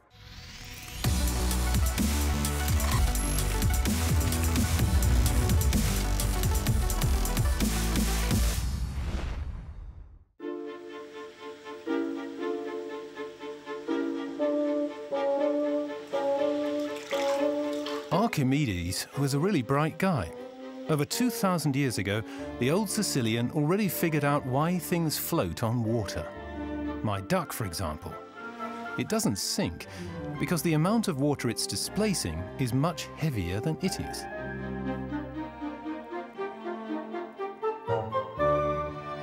And that's what provides buoyancy. Okay, it all sounds logical enough, but sometimes the physics of water is really paradoxical. For example, here, in these 2 containers, the amount of water in the left one is greater than in the right one. Nevertheless, the pressure exerted by the water on the bottoms of the two containers is absolutely equal. The pressure depends solely on the height of the water level, not on the amount of water. Initially, this seems totally irrational. Some of these paradoxes have long been known, and recently one more joined the list. One familiar to everybody. At first, the water flows straight towards the drain, but then, suddenly, a whirlpool forms. The physics behind it is still a mystery today. Actually, this phenomenon was studied in more detail only a few years ago by a Czech engineer, and he transformed it into something astonishing. The Charles Bridge in Prague is a perfect place to look down on the waters of the Vltava River.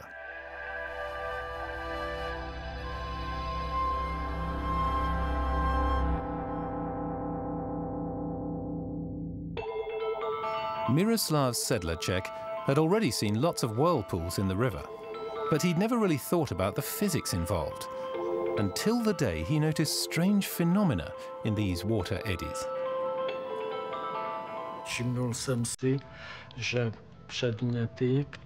I observed that inside the eddies, floating objects, like leaves, do move along with the current. But if they're located on the edge of a water vortex, they also rotate counter to the flow of the vortex, around their own axis. I found that fascinating and mysterious. I tried to analyze the observations and organize them in my head, and that's how I began to devote myself to this principle. The Czech engineer could not get the phenomenon out of his mind. He sensed that his discovery could be a source of energy generation, of an entirely new kind. So he tried to gain support from the highest level, from the rector of the Technical University. I was surprised and thought that with the observation Miro Sedlacek made, there could be new perspectives for future energy supply, a source of renewable energy that could fundamentally change the way we think about energy generation.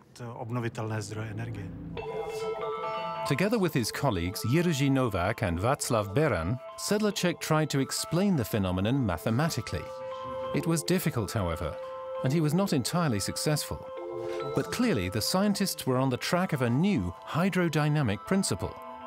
With little technology and only minor interventions in nature, it allows to convert the energy of water into electrical energy. This new hydrodynamic principle is simple.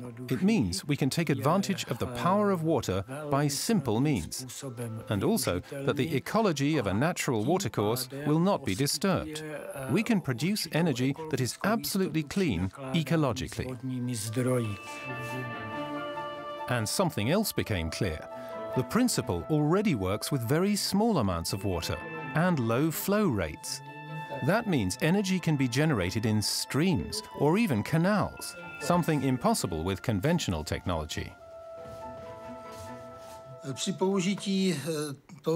Using just one system in a stream can probably generate enough electricity for 3 to 4 households. All considerations and calculations made it clear that the principle should work. Putting theory into practice, however, is not easy. It involves countless trials and setbacks. But finally, a prototype was found.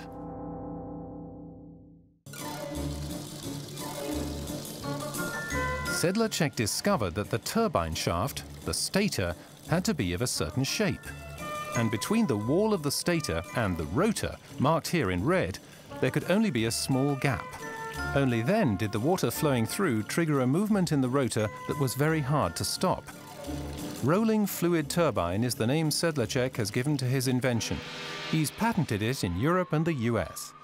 The reason the turbine works is that the rotor rolls inside the stator. That's why the principle is called the rolling principle. The rotor rolls along the edge of the stator and simultaneously rotates counter to the direction of roll, around its own axis. So, water flows through the turbine shaft and through a narrow opening, passing the rotor. Below, it swirls up. The flow of the water sets the rotor in motion. It rolls in a circle inside the stator and simultaneously counter-rotates around its own axis. The two movements enable energy to be produced via a generator. 1 hour's drive away from Prague, Miroslav Sedlacek has set up a showroom. It contains a more recent prototype of the rolling fluid turbine. The technology not only functions on weirs, small rivers and streams, but also in irrigation canals and pipelines. And the invention is already being sold in America, where it's being used at sea in a marine current power station. Miroslav Sedlacek is proud of his invention. The technology is ready to conquer the world. Most importantly, it could be useful in remote areas and in developing countries. Objevení nového hydrodynamického principu, na kterém turbínka pracuje. The discovery of this new hydraulic principle gives me personally a very good feeling. Because I'm quite convinced it can help people who, until now, have had no access to electrical energy or to energy from hydropower. So far, the physics of the new hydrodynamic principle is puzzling. Sedlacek discovered it, but neither he nor anyone else has been fully able to explain it just yet. Who knows, things may even stay that way for a while. But in the meantime, the new turbines will already have generated a great deal of electricity. Paying with a credit or debit card. What is everyday life for millions of people is based on encrypted communication and is meant to guarantee safety. The PIN unlocks the card. Only then can the tiny microprocessor inside communicate with the card reader and the bank's computers. The principle behind this application is known as two-factor authentication and is also used in mobile telephony. To unlock, you need two elements, the PIN and the phone with the smart card. Even a fingerprint or an iris scan can unlock devices or grant access to a building in combination with an electronic ID card. Online transfers often require a password and an additional transaction number, sent to the phone as a text message. So two independent elements are always needed to carry out an application. The small town of Rousset in southern France. Here, at the semiconductor manufacturer ST Microelectronics, experts are working on making smart cards and microprocessors even safer. Pierre-Yvan Liardet and Johan Damon are among the world's leading data encryption specialists. Cryptography, as this specialist field is known, is based on teamwork. It's only on a team basis that the best solutions can be found. Alice. It's always about making communication between transmitter and receiver, which can be people or devices, unreadable for outsiders. The more complex the encryption, the more cryptography seems to be a secret science. It's really like working. And then at some point, there's some kind of, aha, you see, this is what we could do. And then this simple idea you can put into practice. But to get to that simple idea, you have to go through a lot of wrong dead ends, let's say. Also, with this known encryption, only one variable remains secret, the key for the specific application.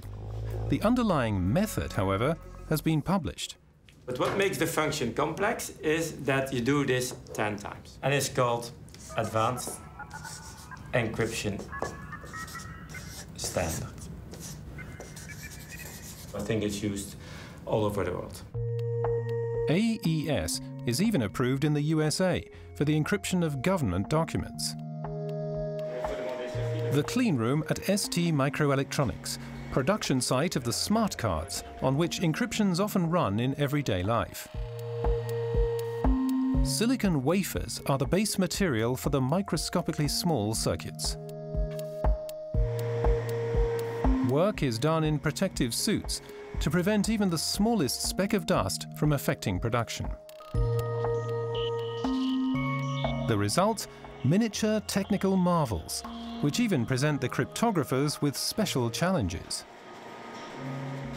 So for instance, if you want to make a payment on a bus, a contactless payment, so you just hold your card, that's 200 milliseconds. In this 200 milliseconds, you must exchange data and you must do a cryptographic computation.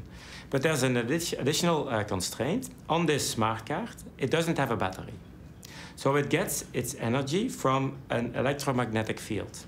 So there's an antenna built into the smart card, but that means that your cryptography cannot consume too much energy, otherwise it wouldn't work.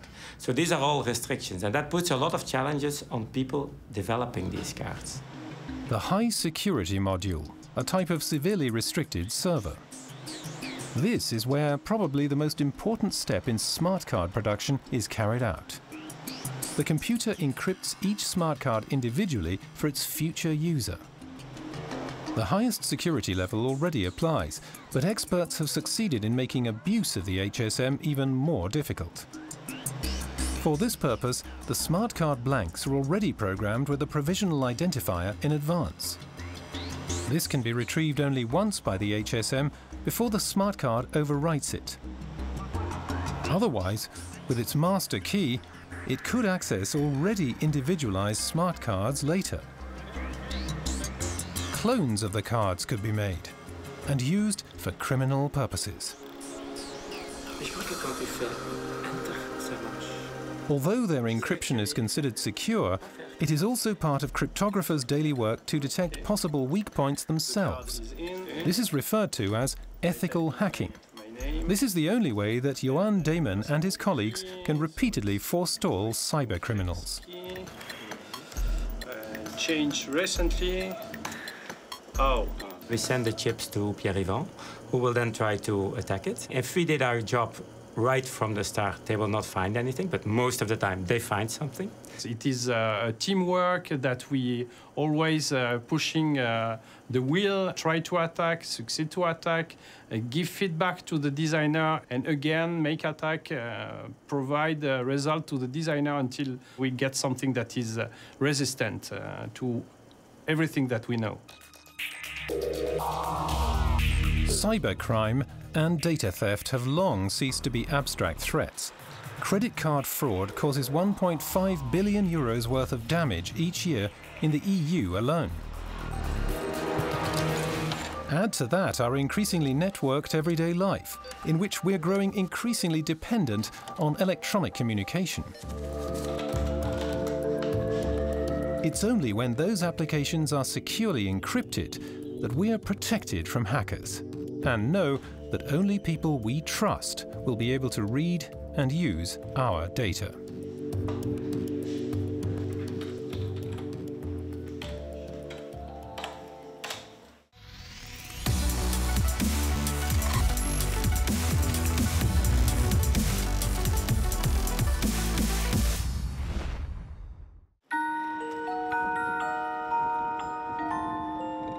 Our world is full of it. We use it to save and transmit information. We pack with it and pay with it. We're in contact with the material every minute of our lives. Life without paper, almost inconceivable. It's hard to imagine that this 2,000-year-old material will soon be revolutionizing our lives yet again. Because paper won't remain just paper. It's going to be transformed into an electronic medium with completely new, undreamt-of capabilities and features. She started this revolution, Elvira Fortunato from the University of Lisbon. I'm an engineer, and so I enjoy expanding the use of materials, manipulating them a little, so they can be used for quite different purposes. For the Portuguese materials researcher, it all began during a discussion with her team. Her husband, Rodrigo Martins, was there too. Together, they were seeking ways of attaching electronic circuits to flexible surfaces. Since the paper is a biopolymer and also a flexible material, we came up with the idea of using paper as a carrier for transistors and electronic circuits. That functioned very well, as it turned out.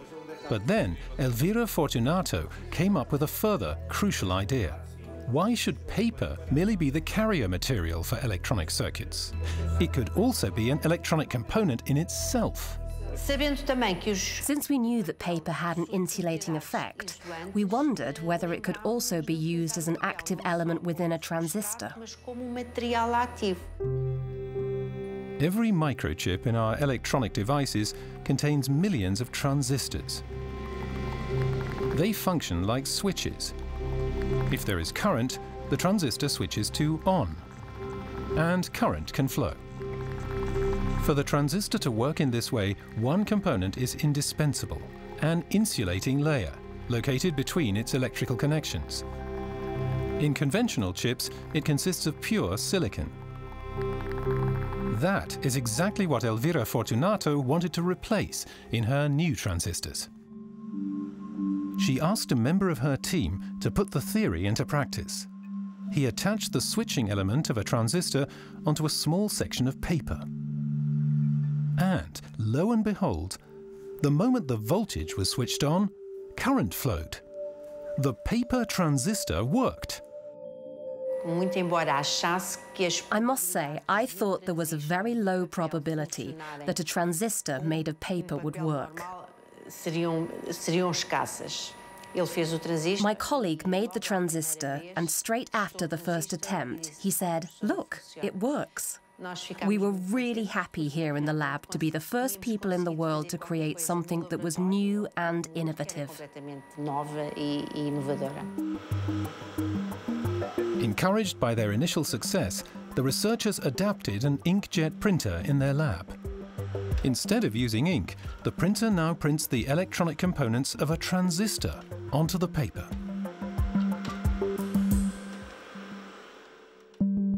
Meanwhile, the team led by Elvira Fortunato has produced many different paper transistors in this way at the laboratories of the new University of Lisbon. Individual electronic applications, sheet by sheet. These include biosensors for basic medical tests, or circuits that render invisible images on paper suddenly visible. Solar cells on paper are also possible. They generate current even in artificial light. Obviamente que quando nós falamos Of course, when we talk about electronic paper, it certainly won't replace everything that's being done with silicon technology today. But electronic paper will be used in addition to the existing technologies, for applications that cost little and need to be produced in large quantities. In a future supermarket, therefore, we might encounter packaging that displays changing prices or other information. The Internet of Things is getting closer. The energy comes from solar cells in the paper. Visiting cards, when touched, could show texts and images or switch to any desired language. And in newspapers, advertisements or graphics could actually move.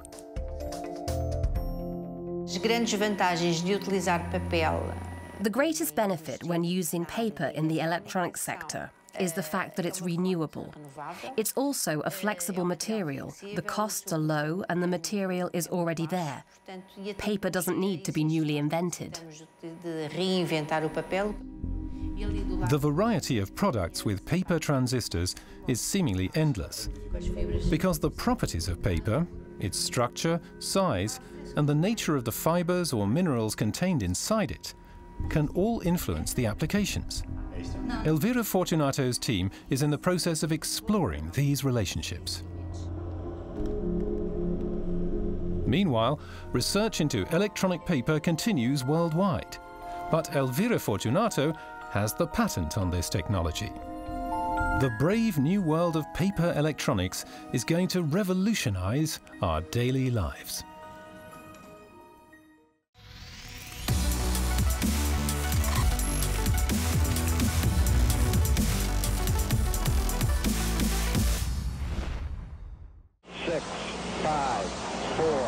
Sometime in the future, after landing on the moon, mankind finally wants to take the next big step and conquer the solar system. 10 astronauts set out on the journey to the Red Planet. The outbound journey alone takes 6 months. 6 months in zero gravity. A journey which, alongside numerous other challenges, can only take place if a very specific medical problem can be controlled. The present day. Following a traffic accident, a patient is admitted to the emergency room. Doctors suspect that she has suffered severe traumatic brain injury. It's a life-threatening situation. If bleeding or swelling occurs inside the head, pressure within the skull increases rapidly. Until now, there's been only one method of measuring pressure in the skull reliably. The skull is drilled open and a pressure gauge is implanted 5 centimeters inside the patient's head in the so-called ventricular interior. This probe has a connection to the outside and remains in the patient's skull. For the doctors, it's the only way to continuously monitor the intracranial pressure, to measure any pressure changes in the brain, and to provide a targeted therapeutic response, this being the right medication or emergency surgery. The fact is that drilling into the skull used to be the only reliable technique for determining intracranial pressure. No longer. The University of Kaunas in Lithuania. A man working here claims that the skull no longer needs to be drilled for pressure in the skull to be measured. Arminas Ragauskas has found an entirely different solution, based on a technology that everyone knows: blood pressure measurement. The principle is as painless as it is simple. For measuring blood pressure in the body, an artery in the arm is initially blocked by inflating a cuff. Then, the pressure is slowly reduced, precisely until the moment the blood pressure of the body is exactly the same as the external pressure. The blood flows back, the doctor listens to the pulse in the artery and can now read off the exact blood pressure. How to indicate the balance, how to understand where the balance is. In this case, some microphone or sphygmomanometer is used just to listen what noises are in the artery. This principle cannot be applied for measurement of the pressure in the brain. Why? Because we have rigid skull. Instead, you can look inside the skull using ultrasound. At the heart of Ragauskas' new intracranial pressure measuring device is a very special pair of glasses. They're not only airtight when closed, but also have an ultrasonic probe integrated into them. And via an air hose, air pressure on the eye can be gradually increased. What's it all for? The principle behind it was a stroke of genius. During measurement, the ultrasound focuses on the ophthalmic artery. This vessel has a special feature. One part of it lies within the skull and the other outside it, directly on the eye, ideal for Ragauskas. If there's a dangerous increase in pressure within the skull, the ophthalmic artery is squeezed more and more. As a result, the blood in its inner part flows faster than in the outer one. To determine this inner pressure, the pressure on the outer part only has to be increased until the blood flows at the same speed again in both. That is, that the external pressure is exactly the same as the internal pressure. Sounds rather familiar. Somehow very close to the principle of non-invasive arterial blood pressure measurement. But In the case of arterial blood pressure measurement, you are closing artery. Here we are just a little bit changing diameter of ophthalmic artery in order to find the balance. Compressed air on the eye sounds painful, but in fact, the pressure exerted by the device on the eye is as minimal as water pressure at a depth of only 70 centimeters. This is not a full depth of your bath in your residence place. That means nothing. No injury here. And if you will think about the flight, if the plane is taking height, in this case, pressure inside the cabin is changing in much wider interval and no injuries. This is safe procedure. High tech that looks good and, most importantly, doesn't hurt anyone.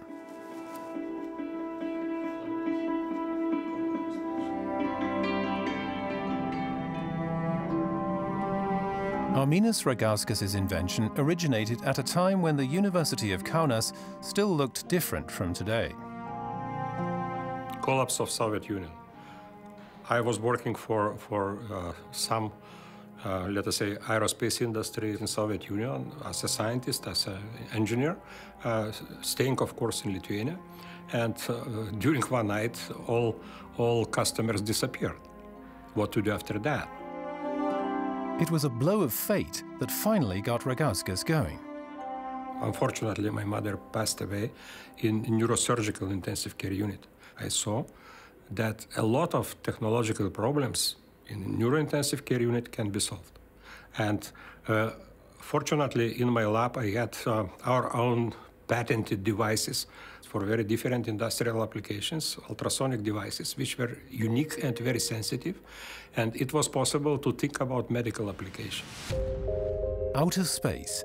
Ragauskas' first subject of study is now his future too.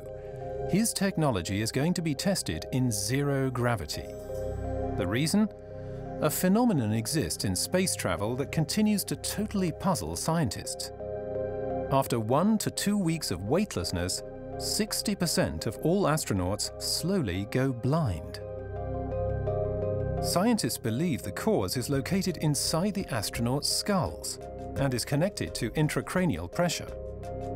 Ragauskas' technology will make it possible in the near future to achieve something impossible up to now, to measure an astronaut's intracranial pressure on a space station in orbit without having to drill open their skull. This syndrome is not manageable at the moment, and NASA and other agencies which are interested in long-term flights, they're interested to understand the syndrome.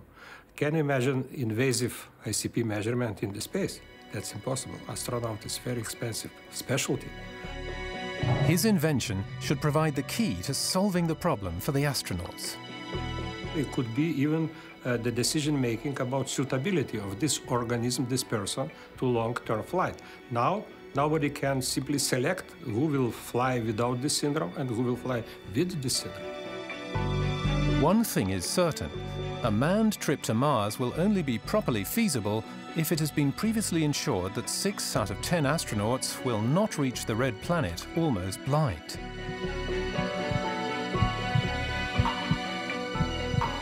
And traumatic brain injury patients worldwide will certainly be able to benefit from Ragauskas' invention very soon.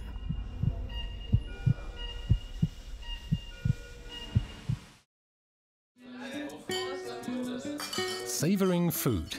Almost everywhere in the world, this is what Italian cuisine stands for. And where would it be without wheat? Wheat is not only the base ingredient of pasta, but also many kinds of bread or pastries. Whether crunchy or crispy, the reason we love products made from wheat flour so much is mainly due to the gluten they contain. The gluten makes for a special consistency and is also contained in many other grains, such as barley, spelt, and rye. But not everyone can tolerate gluten.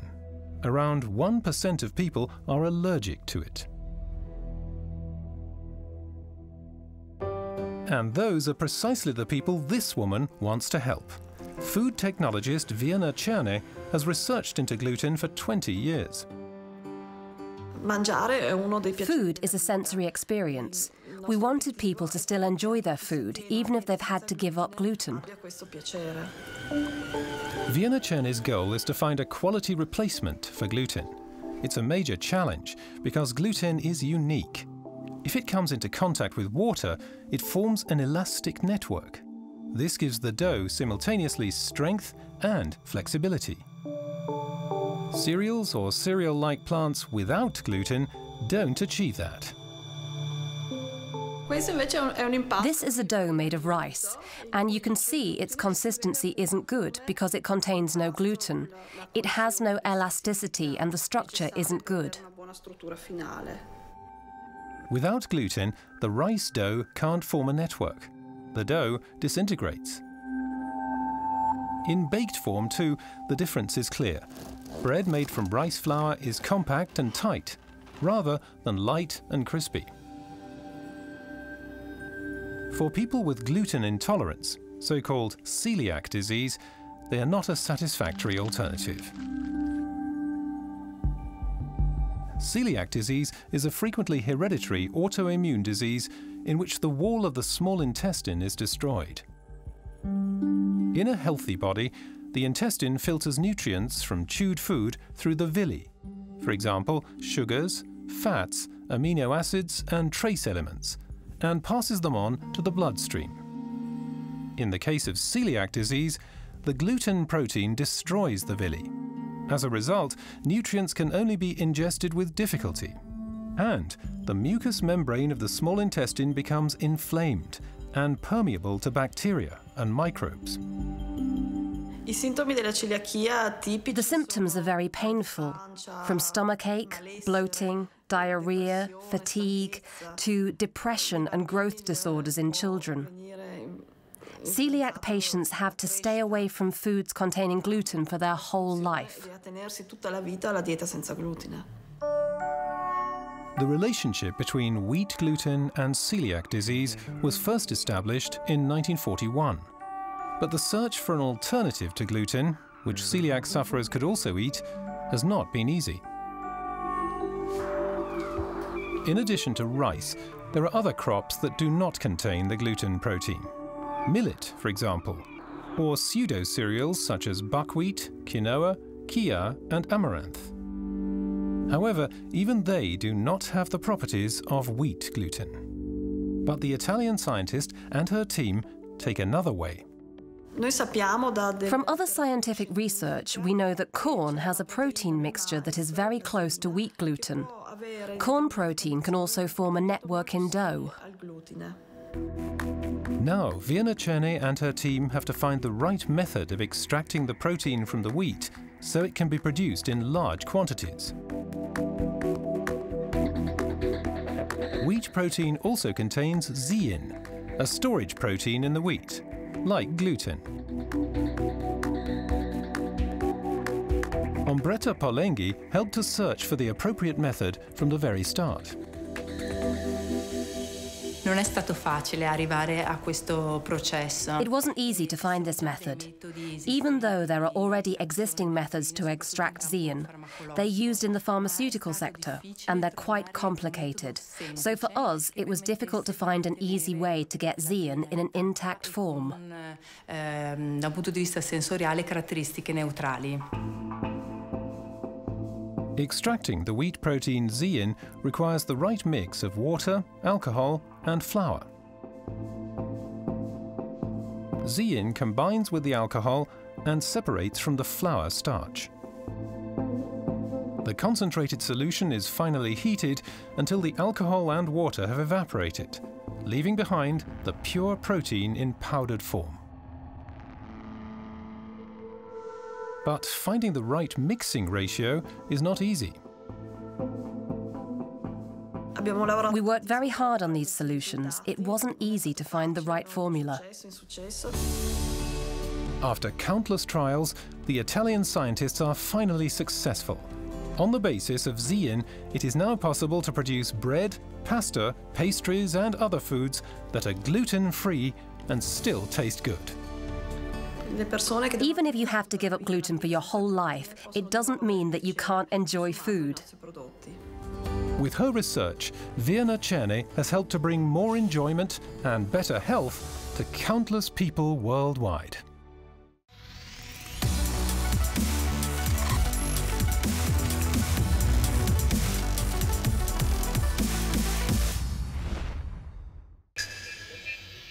"800 boxes, 800 ideas. And they're all to do with him, Elmar Mock.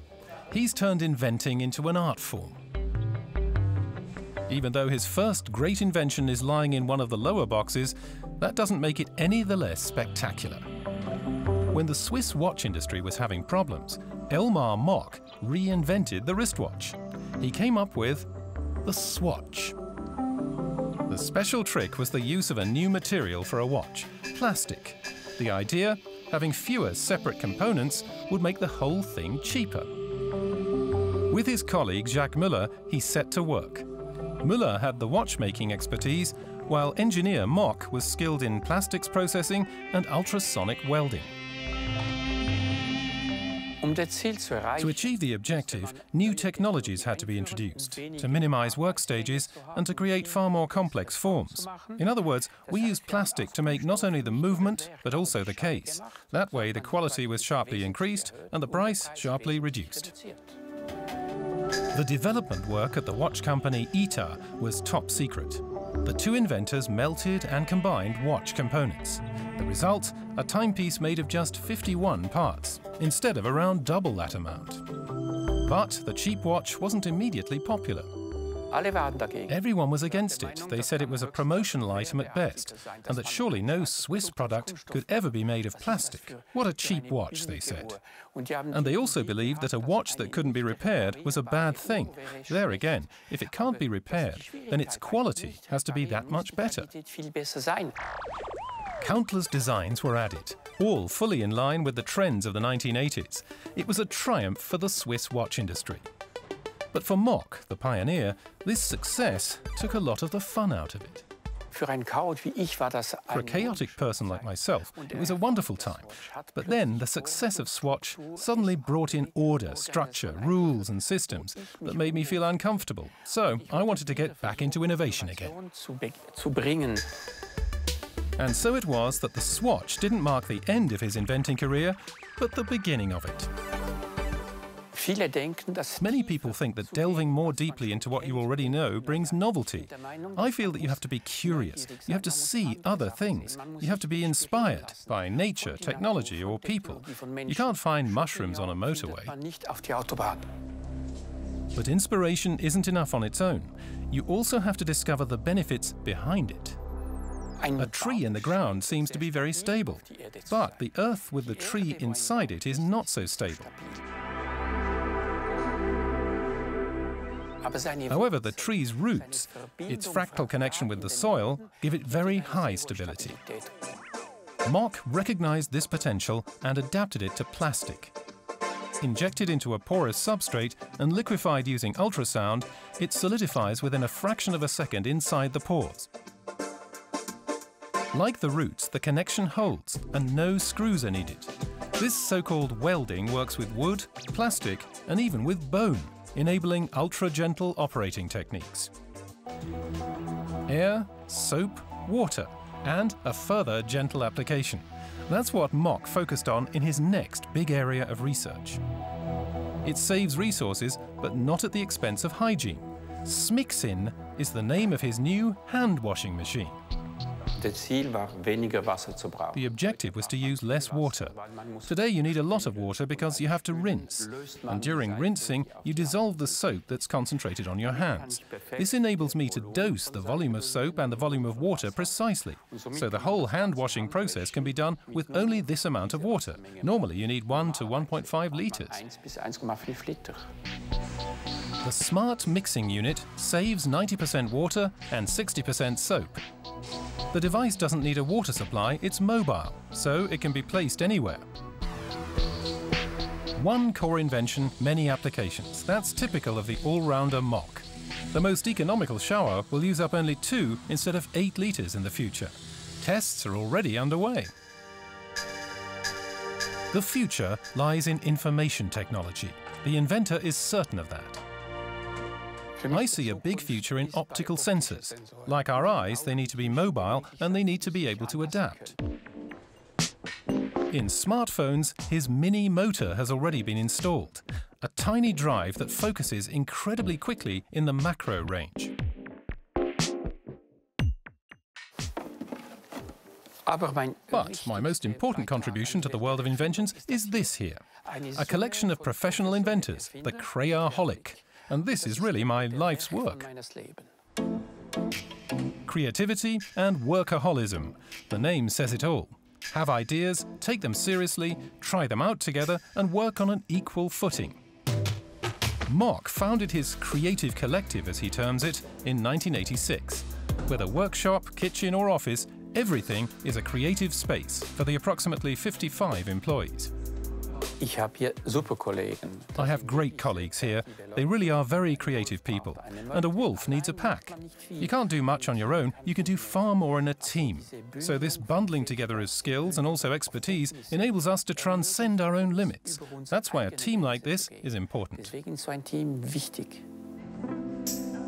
Elmar Mock's magic formula has worked. He's created numerous startups, along with jobs, as a result of all his inventions. 178 patent families bear his name. An incredible output for a 30-year-long inventing career.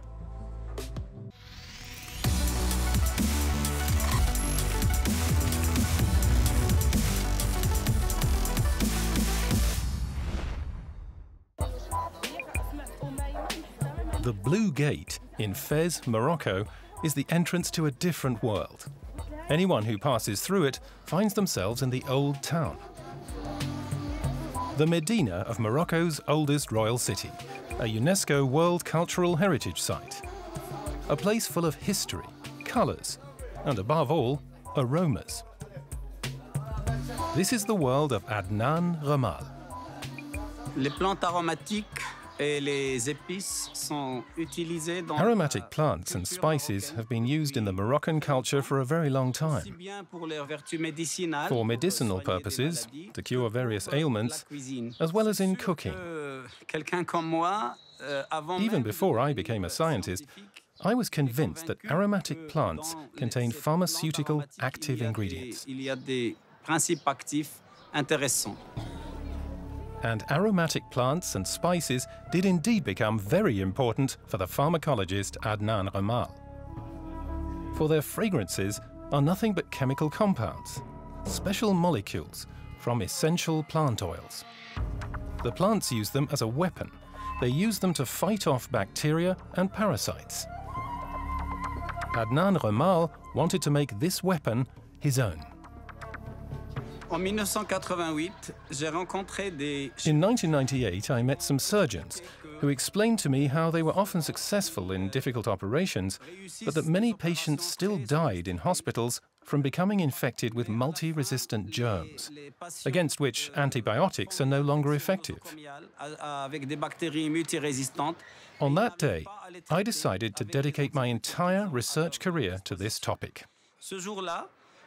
I wanted to fight multi-resistant bacteria and find a solution to this problem.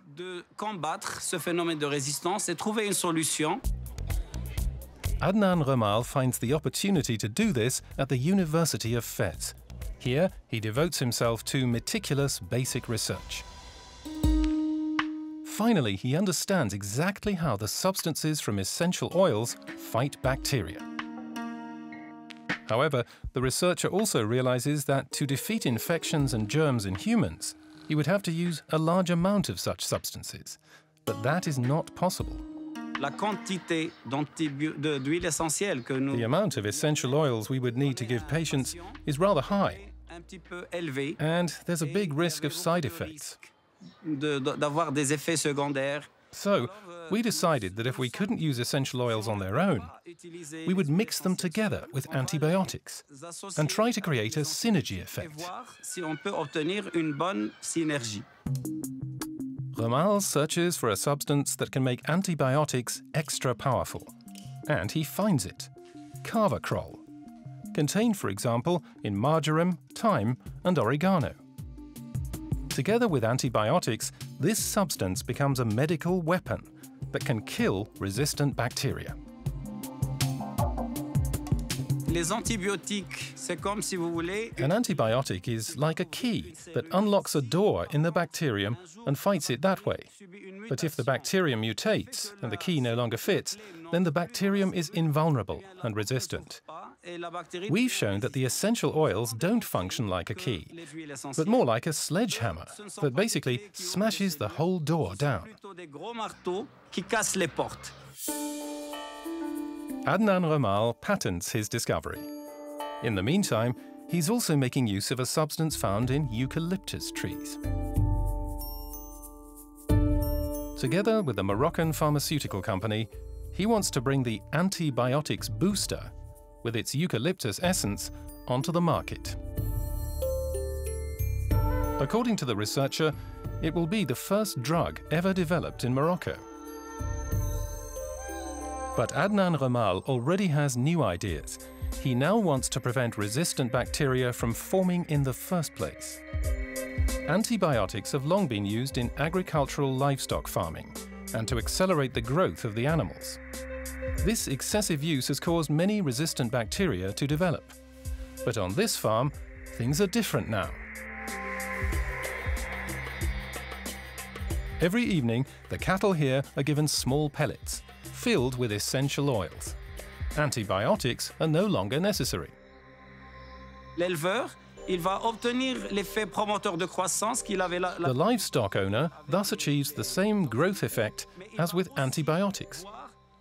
At the same time, the animals are healthier and perform better. We were surprised that consumers are saying that the meat tastes better, is more tender, and it even smells better.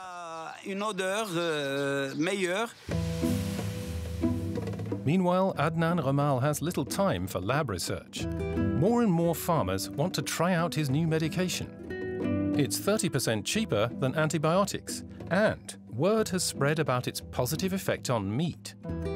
The fact that no more resistant bacteria are being produced has almost become a side issue now. For Adnan Ramal, however, it remains crucial. After all, he's devoted his life to fighting this global threat.